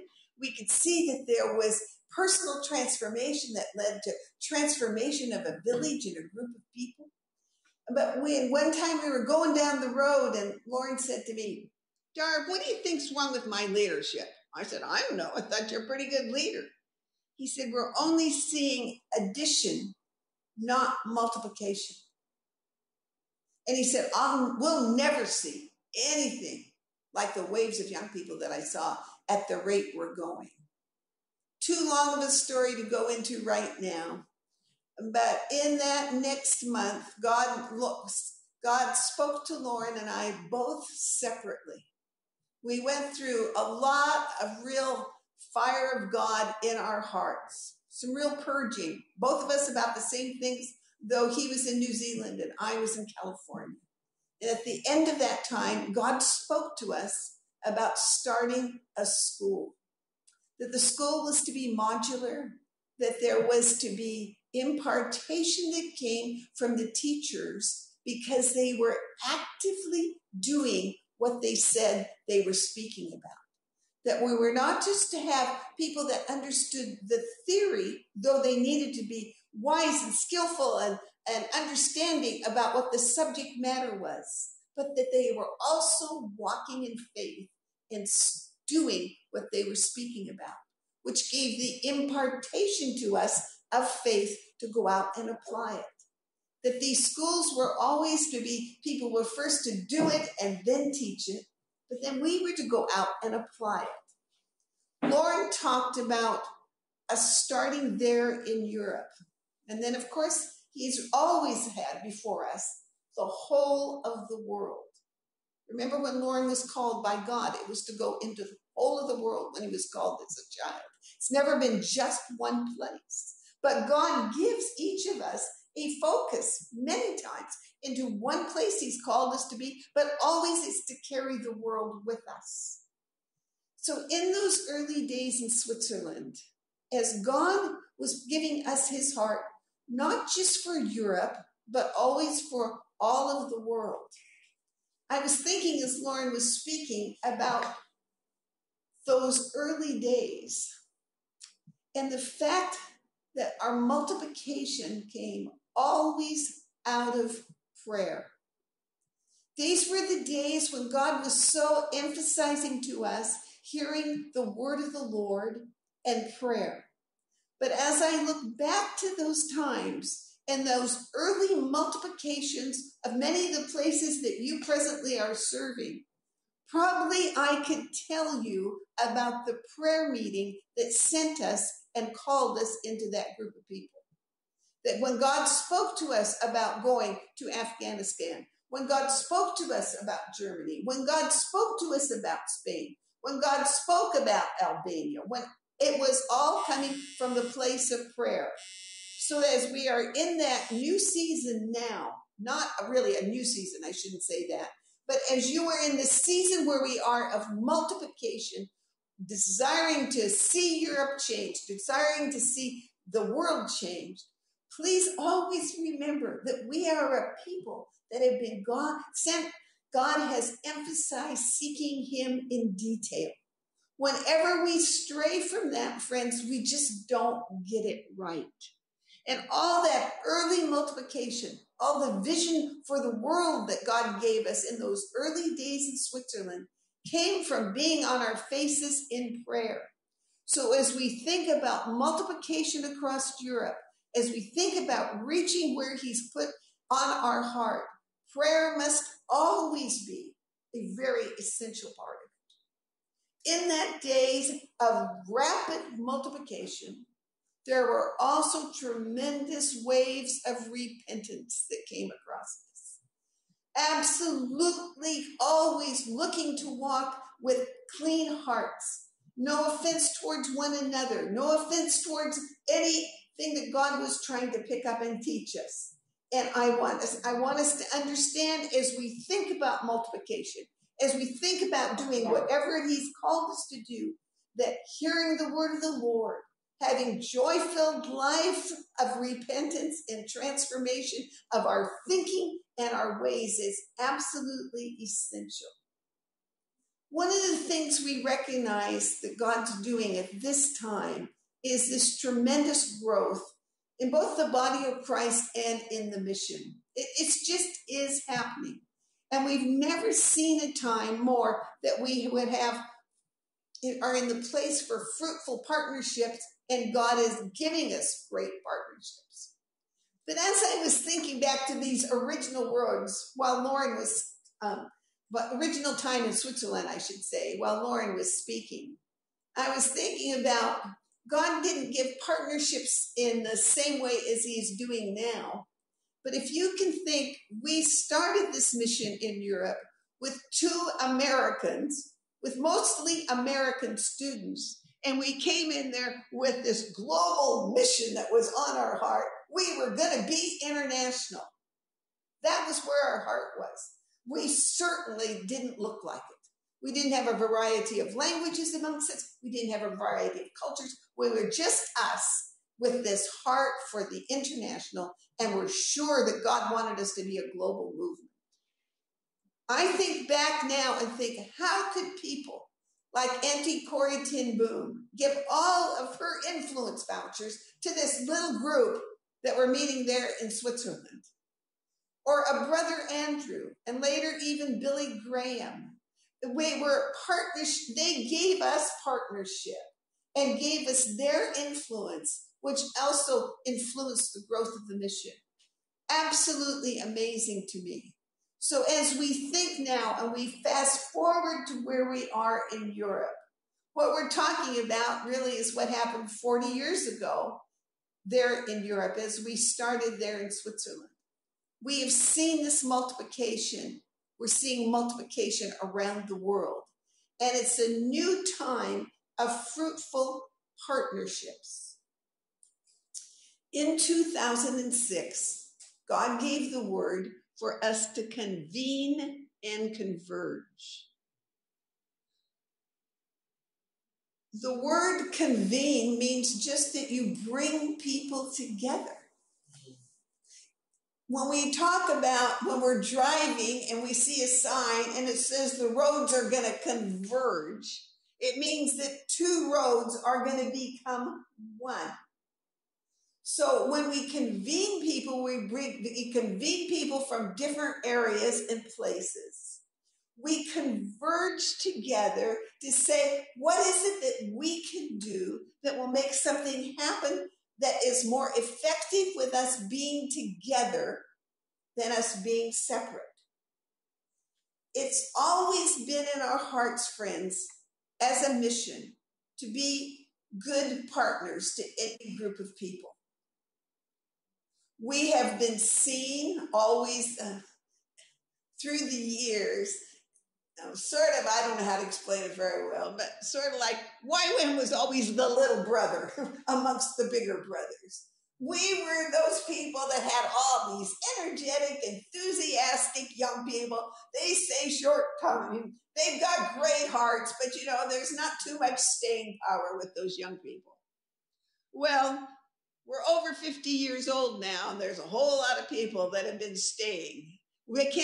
that we are no longer that, but we sort of even still think of ourselves that way. One of the places where partnership has been so fruitful is the subject that Loren was ending with when he talked about end Bible poverty now. The Bible translators, the Bible translations like of the Wycliffe people, they probably have more PhDs in their organization than any other missions movement. They are a remarkable group of people. And people go into some remote area, give 20 years maybe of their life translating the Bible. What a wonderful calling they have on their lives. But it's taking so long. And about 8 years ago, a group of YWAMers, young people, who have really an understanding of more modern technology and what can happen when you get the right software, what happens with IT and what happens in technology, this digital generation. And they begin to think about 8 ways that they can help Bible translation. And they begin to say, hey, if we did these steps for you ahead of time, maybe it would make a difference and speed up your work. And we begin to have partnerships with those that are involved with translating the Bible, whether it was orality, hearing, faith comes by hearing, I'm trying to think of the word, the movies, the Bible film that we're doing, the Jesus film, that's the word. You'd think I could remember the word Jesus, wouldn't you? The Jesus film, all of these different groupings of people coming together in a fruitful partnership has made a tremendous difference. Think about what's happening to call to all of the different denominations and groups and movements that have met together. That is fruitful partnerships. We are seeing here, particularly across the U.S., so many of the young evangelists and people involved in what we would almost call the Jesus movement in the U.S. are coming together with Youth with Mission and other groupings, and we're seeing such fruitfulness. So we've seen it in evangelism, we're seeing it in training, and we want to learn how to be more fruitful in our connections within the spheres. Though there are all kinds of fruitful relationships that God wants us to have. And we must, in order to have fruitful relationships, there are some things that we've been able to learn. I've asked quite a few questions. We had a group of what we call the Founders Circle, which is pretty well just a small group of people that are from various parts of the mission. Most of them are people that have a lot of experience and are sort of like Loren's and my eldership circle. And we had a good discussion there on what does it take to have a fruitful partnership. Ken Mulligan, who works with the ships, he has been able to make many fruitful partnerships with those in the spheres in order to see the mercy ministries part of the call of God on the ship come together in quite a remarkable way. David Hamilton has worked so much with fruitful partnerships, starting with what they called Table 71. That was about 16 years ago when a whole group of people from different denominations and movements happened to be sitting at Table 71. And they were the ones that said, okay, how can we get the gospel out? How can we get the task done? And they begin to meet for the last 16 years, twice a year. Tremendous initiatives have come out of that. That is where Call to All started. That is much of where David Hamilton, working with that group of people, started to having all these convenings and convergings of those people that are involved in Bible translation and other ways of getting God's word out. So I asked them, I said, what are some of the principles that you have learned that makes for a fruitful partnership. What are some of the things that we need to be thinking about? And I just wanted to give you a few of those for you to ponder.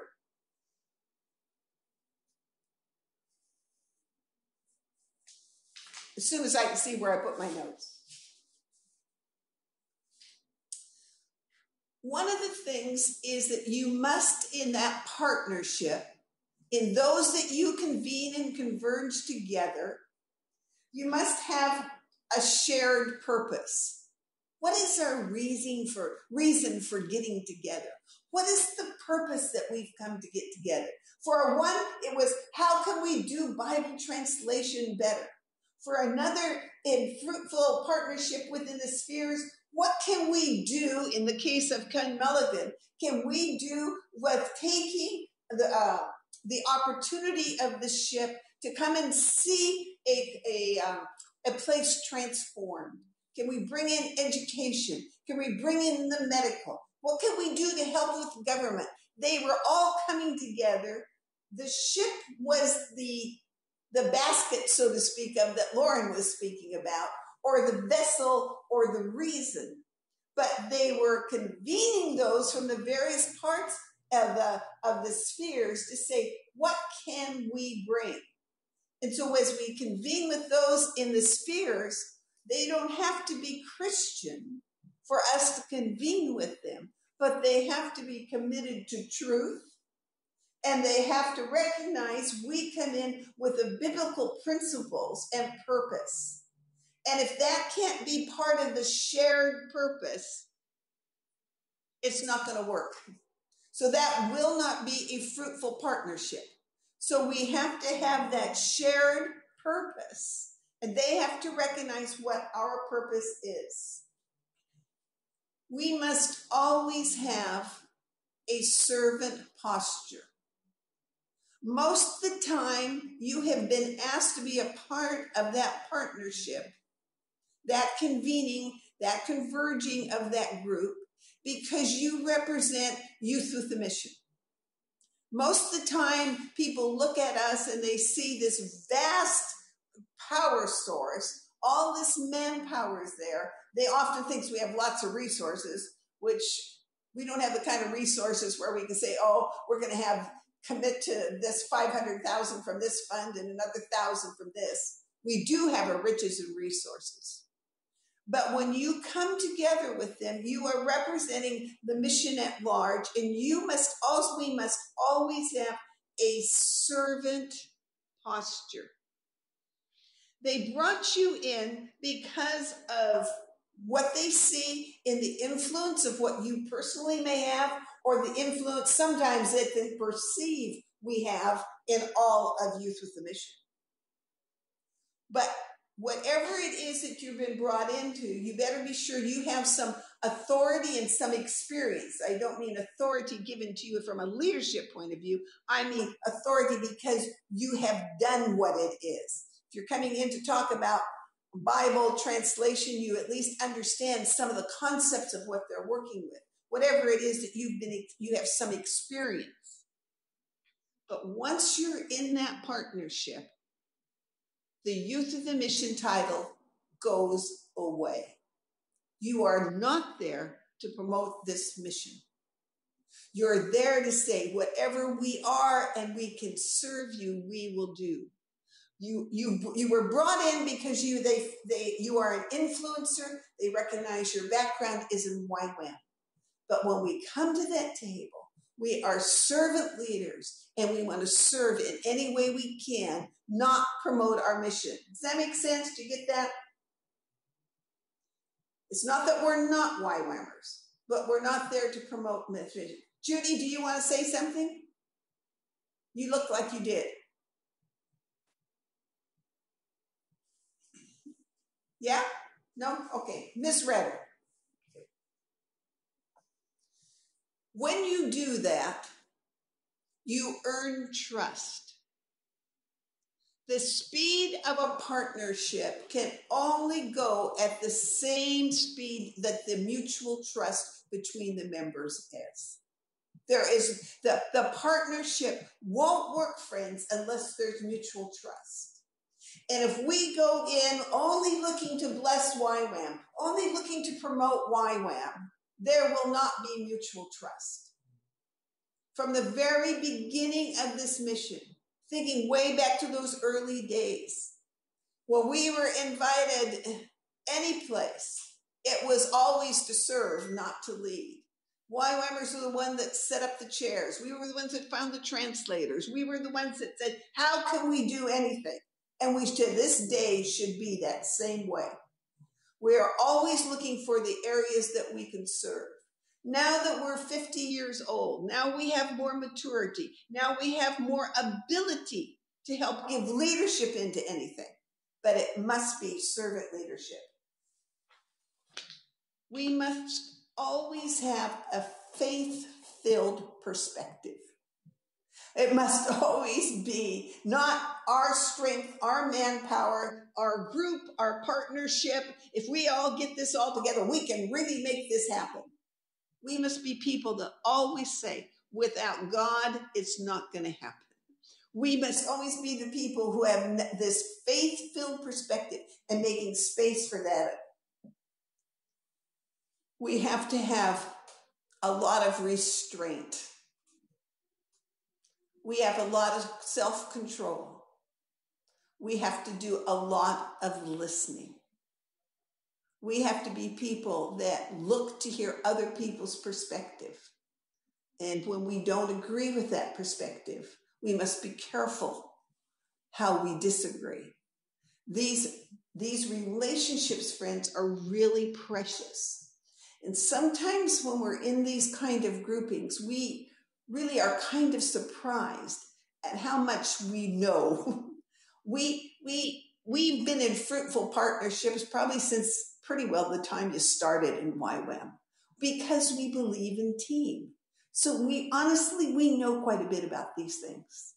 But we have to, within that context, when somebody else is leading these partnerships, we have to be really good listeners.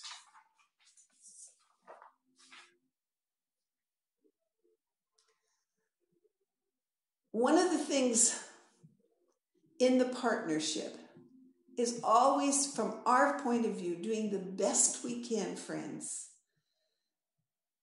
to keep the unity, to be the people that encourages. It's one of the gifts God's given us. We are people that really have worked from the beginning of this mission to promote unity. And we must work within those partnerships to keep on keeping that role.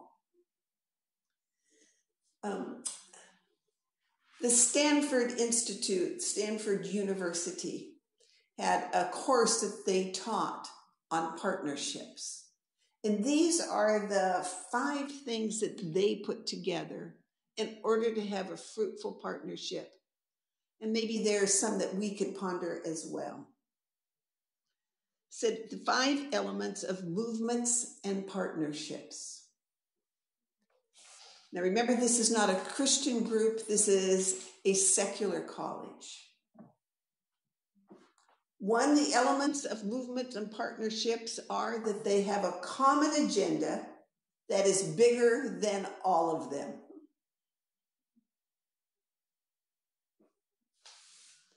They have a common standard and measurement for success. They have a clear way for everyone to contribute and good on-ramps for information. There was just a meeting that was happening up at King's that David Hamilton was leading, who has been involved probably in so many different kinds of partnerships. And I was so impressed in his leadership in that he made it clear, how do we contribute? That no person was able to occupy the full time of speaking. That he would make sure as he went around the group, what was your opinion? How did you want to add to this? And so in whatever those partnerships are, friends, make sure that there's an easy on-ramp to know how to contribute. that there's a way at the end of that contribution that the partnership's able to see, did we hit our goals? How are we going to go forward? Continuous information is important. This is what Stanford said. They want to be sure and let people know that they are moving towards the goal. Now this is what they said. Partnerships advance trust. We know that that is extremely important. I think for us, that's the end of the Stanford one, so I'm not being Stanford now. I think for us in YWAM, it's important that we understand what is our lane. What is it that we can contribute? So you need to know, Loren briefly mentioned the Christian Magna Carta. But guys, that is a really good thing to look at as you are a part of partnerships. Is this partnership going to help in the things that we as YWAM say are in our lane? And the Christian Magna Carta is very broad, but know what we're called to. And also remember always, we are youth with a mission. And anytime we work where there are young people, there's a blessing of God. So when we're in these partnerships, our young people, whether it's schools and outreaches, sometimes some of the least experienced of us, they have a contribution to make. So as you're a part of any partnership, remember, we're always representing youth. And we want to make sure that there's a place for youth in whatever we're doing. Not everybody in the YWAM is unexperienced. Not everybody's here for short term. We've got lots of people. You represent all those that are long term. We have that. But always, if we put within our lane some way to include young people, I believe it makes the heart of God glad, because we have been called to be youth with a mission. And that's part of the lane, and that's part of who we are. And I think in these fruitful partnerships, particularly as I look, and the one I'm probably closest to, is this whole thing on End Bible Poverty Now. The use of young people has just accelerated everything that's happening in every category. They are the manpower that helps get the Bible out. They are now the people that are helping with some of the translation, using technology. The whole thing with word by heart has been so advancing what people think about, even how the Bible can be heard. And all of these things, we have young people involved. And for us, I believe in fruitful partnerships, young people must always be a part of that.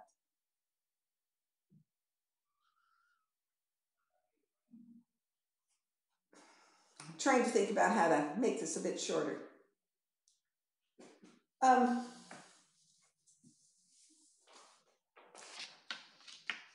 In this fruitful partnership,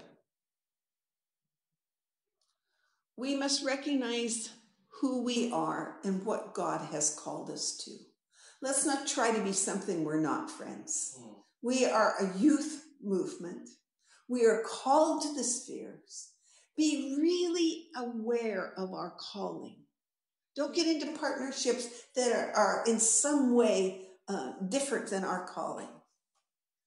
Don't look to run in these partnerships. Don't look to just run parallel services, but let's look to put our services together when it works. When it doesn't, let's not do that. But as God's calling us to these partnerships across the body of Christ, God wants us to be fruitful in them. He's called us to convene and converge. And these fruitful partnerships, we can do that. He's also called us within the mission to convene and converge. And in many ways, if you're part of this LTS, this modular time, you convene together and you converge on these ideas. And God's giving great fruit from it. As we've moved into the mission to thinking in circles, cycles, and circuits, as we put these various circles together and seen such a wonderful advancement in leadership, we also have been convening and converging at new levels. So when we convene and converge in these ways, it's absolutely amazing what God can do. We want to be people that are relevant in this time. This big wave that God's given us, we want to catch it. There is momentum in this wave. It is really happening, guys. We just had the reports of our outreach students. Never have we had reports with so many salvations taking place. So many remarkable healings as we're seeing now. So much multiplication. So we want to have these, want to be prepared and be fruitful in catching this wave. As I try to bring this a bit to a close, what kind of people do we need to be able to be catching this wave and be fruitful in the future? Be committed to partnerships that are fruitful. As YWAMers, let's be committed to be involved and create new coursework that helps gives tools for what we're to do in the future. This is the season, friends, for multiplication of the university and new relevant coursework that will contribute to what God wants us to be in the future. You've probably heard, some of you, about us putting the university in a box, that when God gave this ship that could take containers, the big question was, why is God giving a ship that takes containers? And as we've been pondering these things, from this university in a box, we're beginning to see all kinds of doors open because we were innovative in thinking about that. Let's be people that think and minister into the spheres. And let's keep asking God for innovative strategies for reaching the spheres. How can we be what God wants us to be in the transformation of spheres? I think we're working on this, but we need to keep working more, is how to have structures that accommodate our growth. How do we expand leadership? How do we expand the leadership to multiply the concepts that God has given us? We're always looking for leadership opportunities for others. That happens in our partnerships, it happens in our teams, it happens in our leadership. Our job in leadership, friend, is to release others, not just build our own leadership. You'll remember that God spoke to us in 2011 after the 50th, when we said to the Lord, okay, what do Loren and myself do about transition now? I said, I don't want you to use that word transition. I want the word leadership expansion. And we have been looking in every way, friends, all of you, as you have transitions coming up, or you are part of any transition, always think about, how do we expand the leadership? And I pull back farther, but I remain an appropriate part of the team, and I keep giving away leadership more and more and more. You know, Loren and I have never led a boring life. We've had such wonderful, wonderful opportunities in God.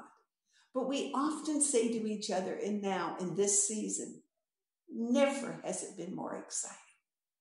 We are so proud, I think, as any parent is proud of a child that accomplishes a lot. You have the dreams that you had for them in your heart when they were first born, and you've given to them and given to them and given them. And then you see they become a mature adult, and they begin to accomplish that vision and that dreams. And then they have children, and you watch their children grow, and they become mature with good characters and great dreams. That's sort of how we feel about YWAM, guys. Well, I look at you and I want to ask you all kinds of questions. Well, how's it going about this? And what's happening there? We're just so thrilled with what God's doing. And this expansion that's happening now, friends, we can't hold it back in any way. And we must always be looking not to build our own leadership, but how can we give leadership away? And there, give and it shall be given unto you. You never give away your leadership. You still have leadership. God still has plenty of places for you to express it. But when you give it away, the truth is you just get more. Don't be afraid of that. And just, I know I'm always on this one, but I just want to say, remember, we are youth with a mission. That's the dream God had in his heart when he called us into being. So whatever you're doing, youth should be the majority. And remember, we can trust young people. That's why God called us to be youth with a mission. So never move away from that. We have been given this special gift by God as a mission to empower young people, to see personal transformation in young people's lives and give them the tools to see transformation in society. This is one of the most exciting things we could ever be involved in. You be a people who are committed to walk in the joy of the Lord, no matter what our circumstances are. And those of you that are working there in Europe with refugees, finding the joy of the Lord in those difficult situations is not always easy. But we must always remember to be loyal to God, that there's never been anything wrong with God and there never will be. That we understand his sovereignty, that we get our own souls encouraged so that we can walk in the joy of the Lord. Always, in all circumstances, we must be a people that are looking for the goodness of God.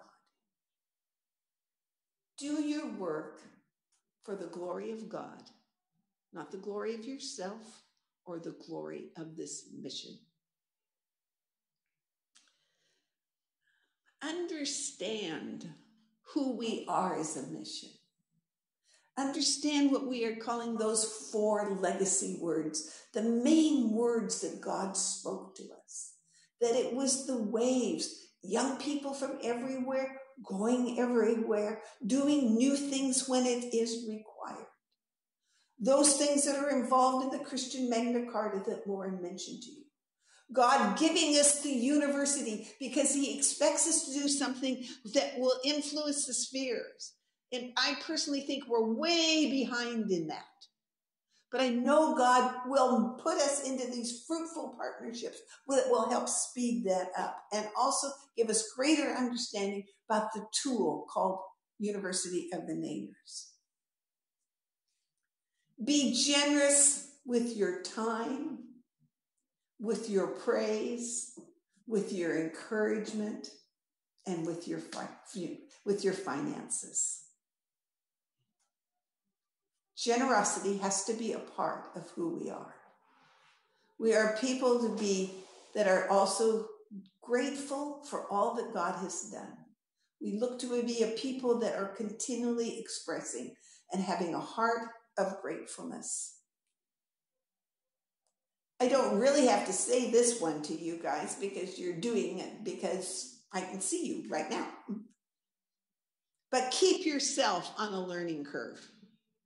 Always be learning. Seek to love God with all of your mind.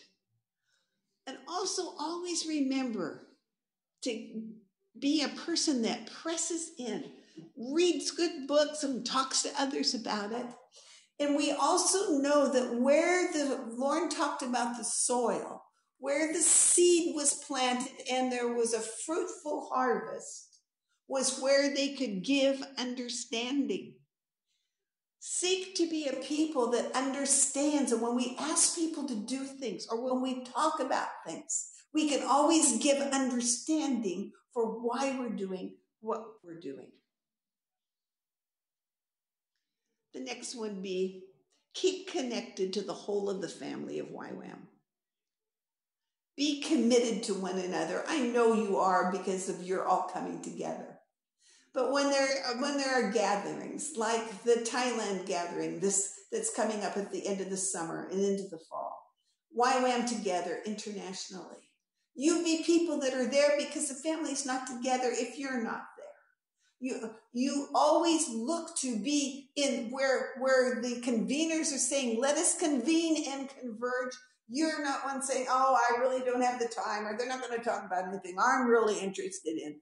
Doesn't matter, either one of those things. We've been called to be a people that gather together to seek God. Maybe if you'd go, they would be talking about something more relevant. Maybe they would hear from God better. But where I oftentimes hear people being critical about something so they don't go, well, why don't you go and try to contribute and change it? Years ago, when I started putting all the values together, friends, and I remember one young man coming to me in a leadership school, and he said, Darlene, you got to write these things down. We weren't there, but you're constantly saying, when we were gathered together, God spoke to us this or that. So as you are gathered together, I expect God to speak to you directional words. This is what he has done to us for years, and we have to have a respect for that. As we're getting bigger, it's getting harder to do that. God's going to be showing us new ways as a mission, as a university to convene and converge. I know that. But I do know that Thailand is the time when God's called us all to be together. So that shouldn't be something, oh, well, I'm not sure if I'm going to go. You expect to go because you are a part of this mission. And it'll be different if God says no, then you have to obey that. But the automatic is yes, because God's called us to gather together. So always be looking for convening and converging in fruitful partnerships, not just outside the mission with other organizations, but within the mission. And that's what you're doing as you brought together. Be committed to one another and partner as many ways as possible. Don't just be interested in your particular, but you be interested in the whole. Be committed to walking in holiness and righteousness. I look back to those early days in Switzerland when God was teaching us so much.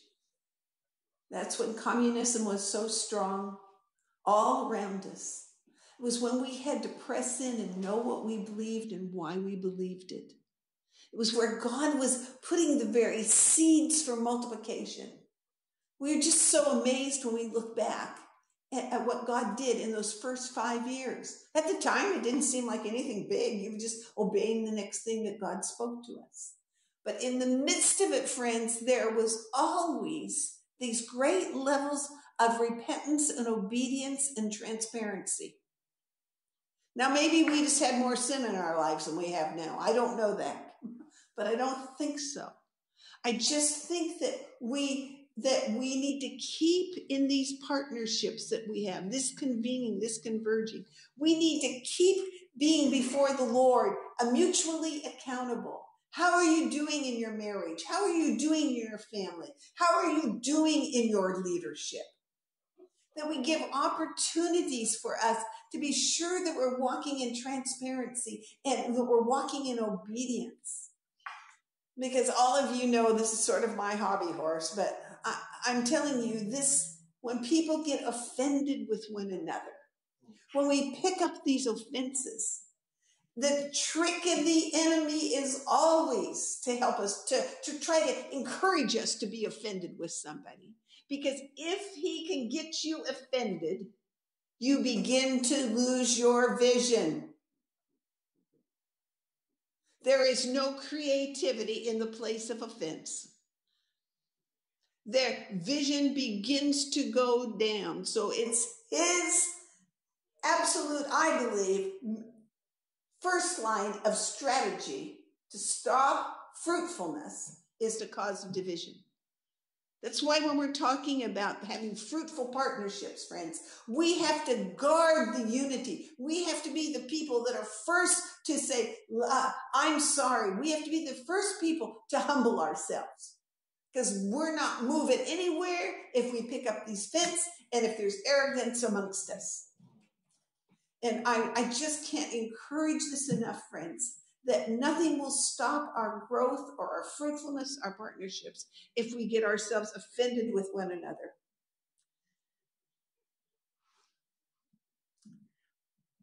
We want to be these people committed to unity. And you know, if you're committed to unity and we truly love one another, there's just no place for gossip or slander. There's only the place for us to walk in repentance with one another, to not hold an offense, to be the people that are quick to humble ourselves. I'm not saying we don't have differences that we have to walk through and get sorted out.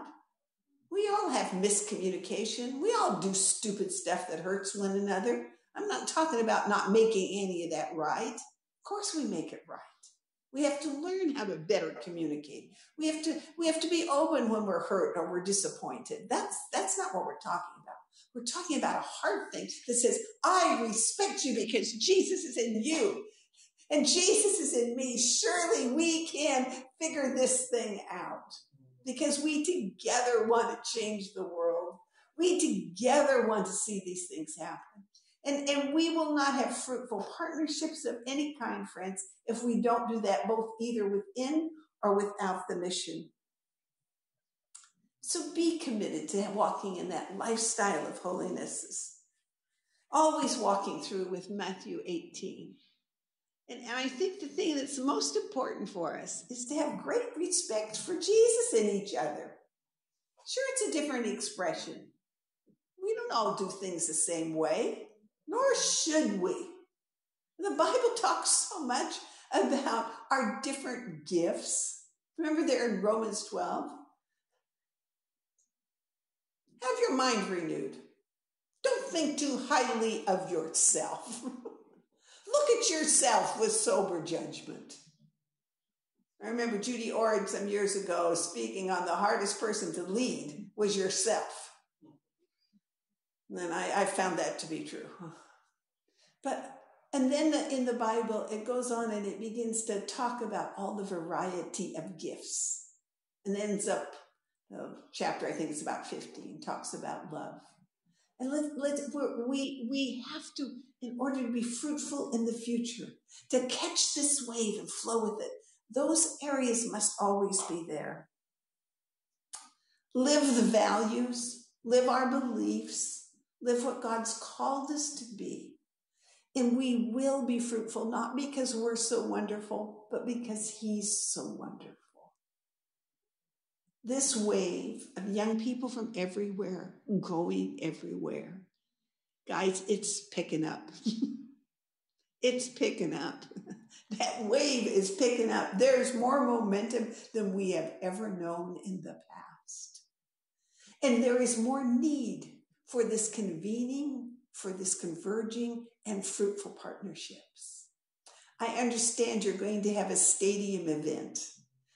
What a remarkable opportunity to bring people together, to convene and converge, to have that apostolic message go out, and then all of us do our part to be able to make that event not just be an event, but one that has lasting fruit. Each of us have different gifts to bring about.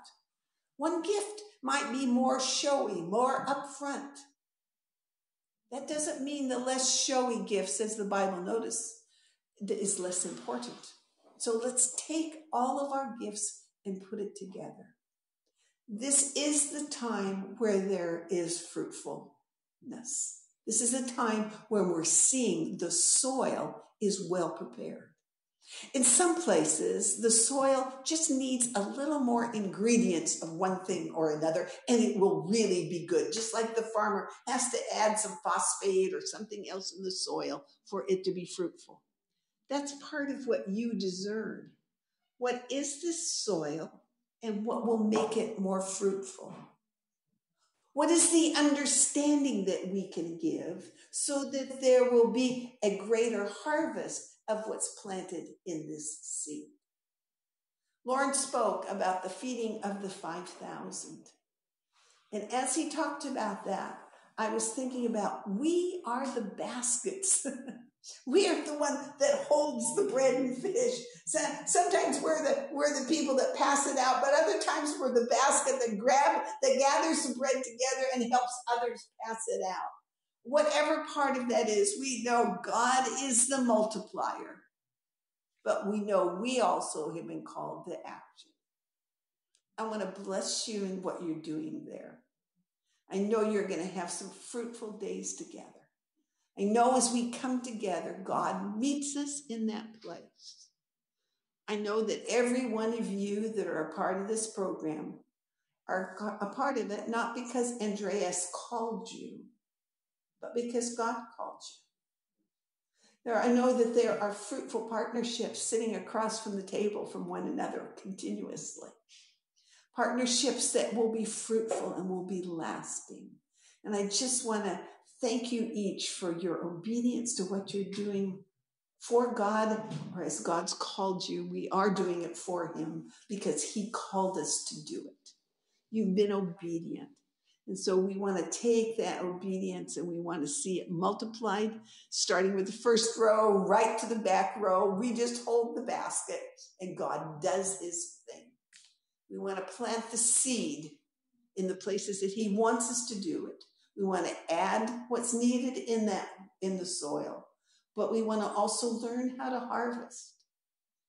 Not all crops are harvested the same way.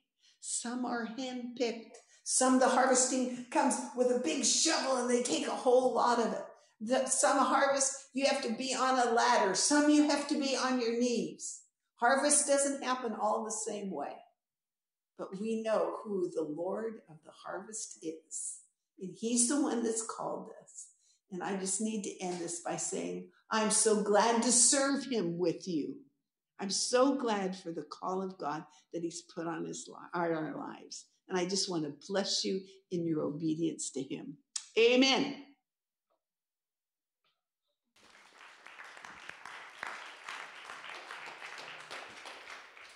Thank you very much. Thank you, Darlene. I think that what has happened now is that first we had Loren sharing the big picture. And what is the big picture? He said, do not think Europe alone, think the world. And what is the goal? What is the vision? Well, it's transformation. It's transformation. Second layer, how will it happen? It's happening through the Word of God, through the Bible. Third layer, Darlene has given us now. What is it about? How can it happen? Partnership.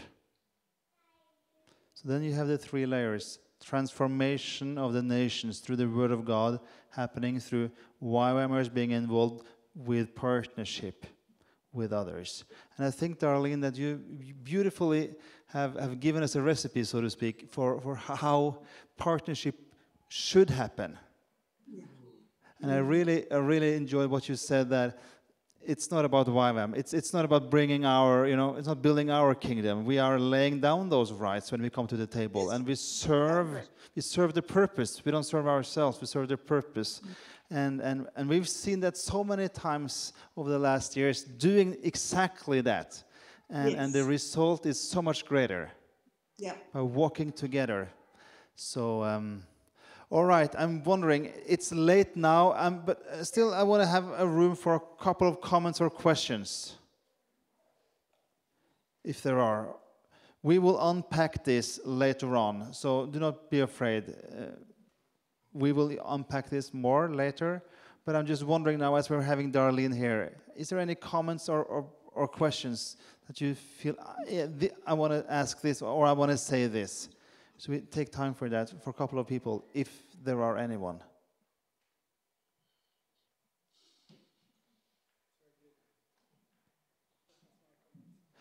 Yeah, it's very good. There's a couple of comments there in the room. Yeah. Okay. I think that's it then. Good night. I'm just starting my day. Yeah.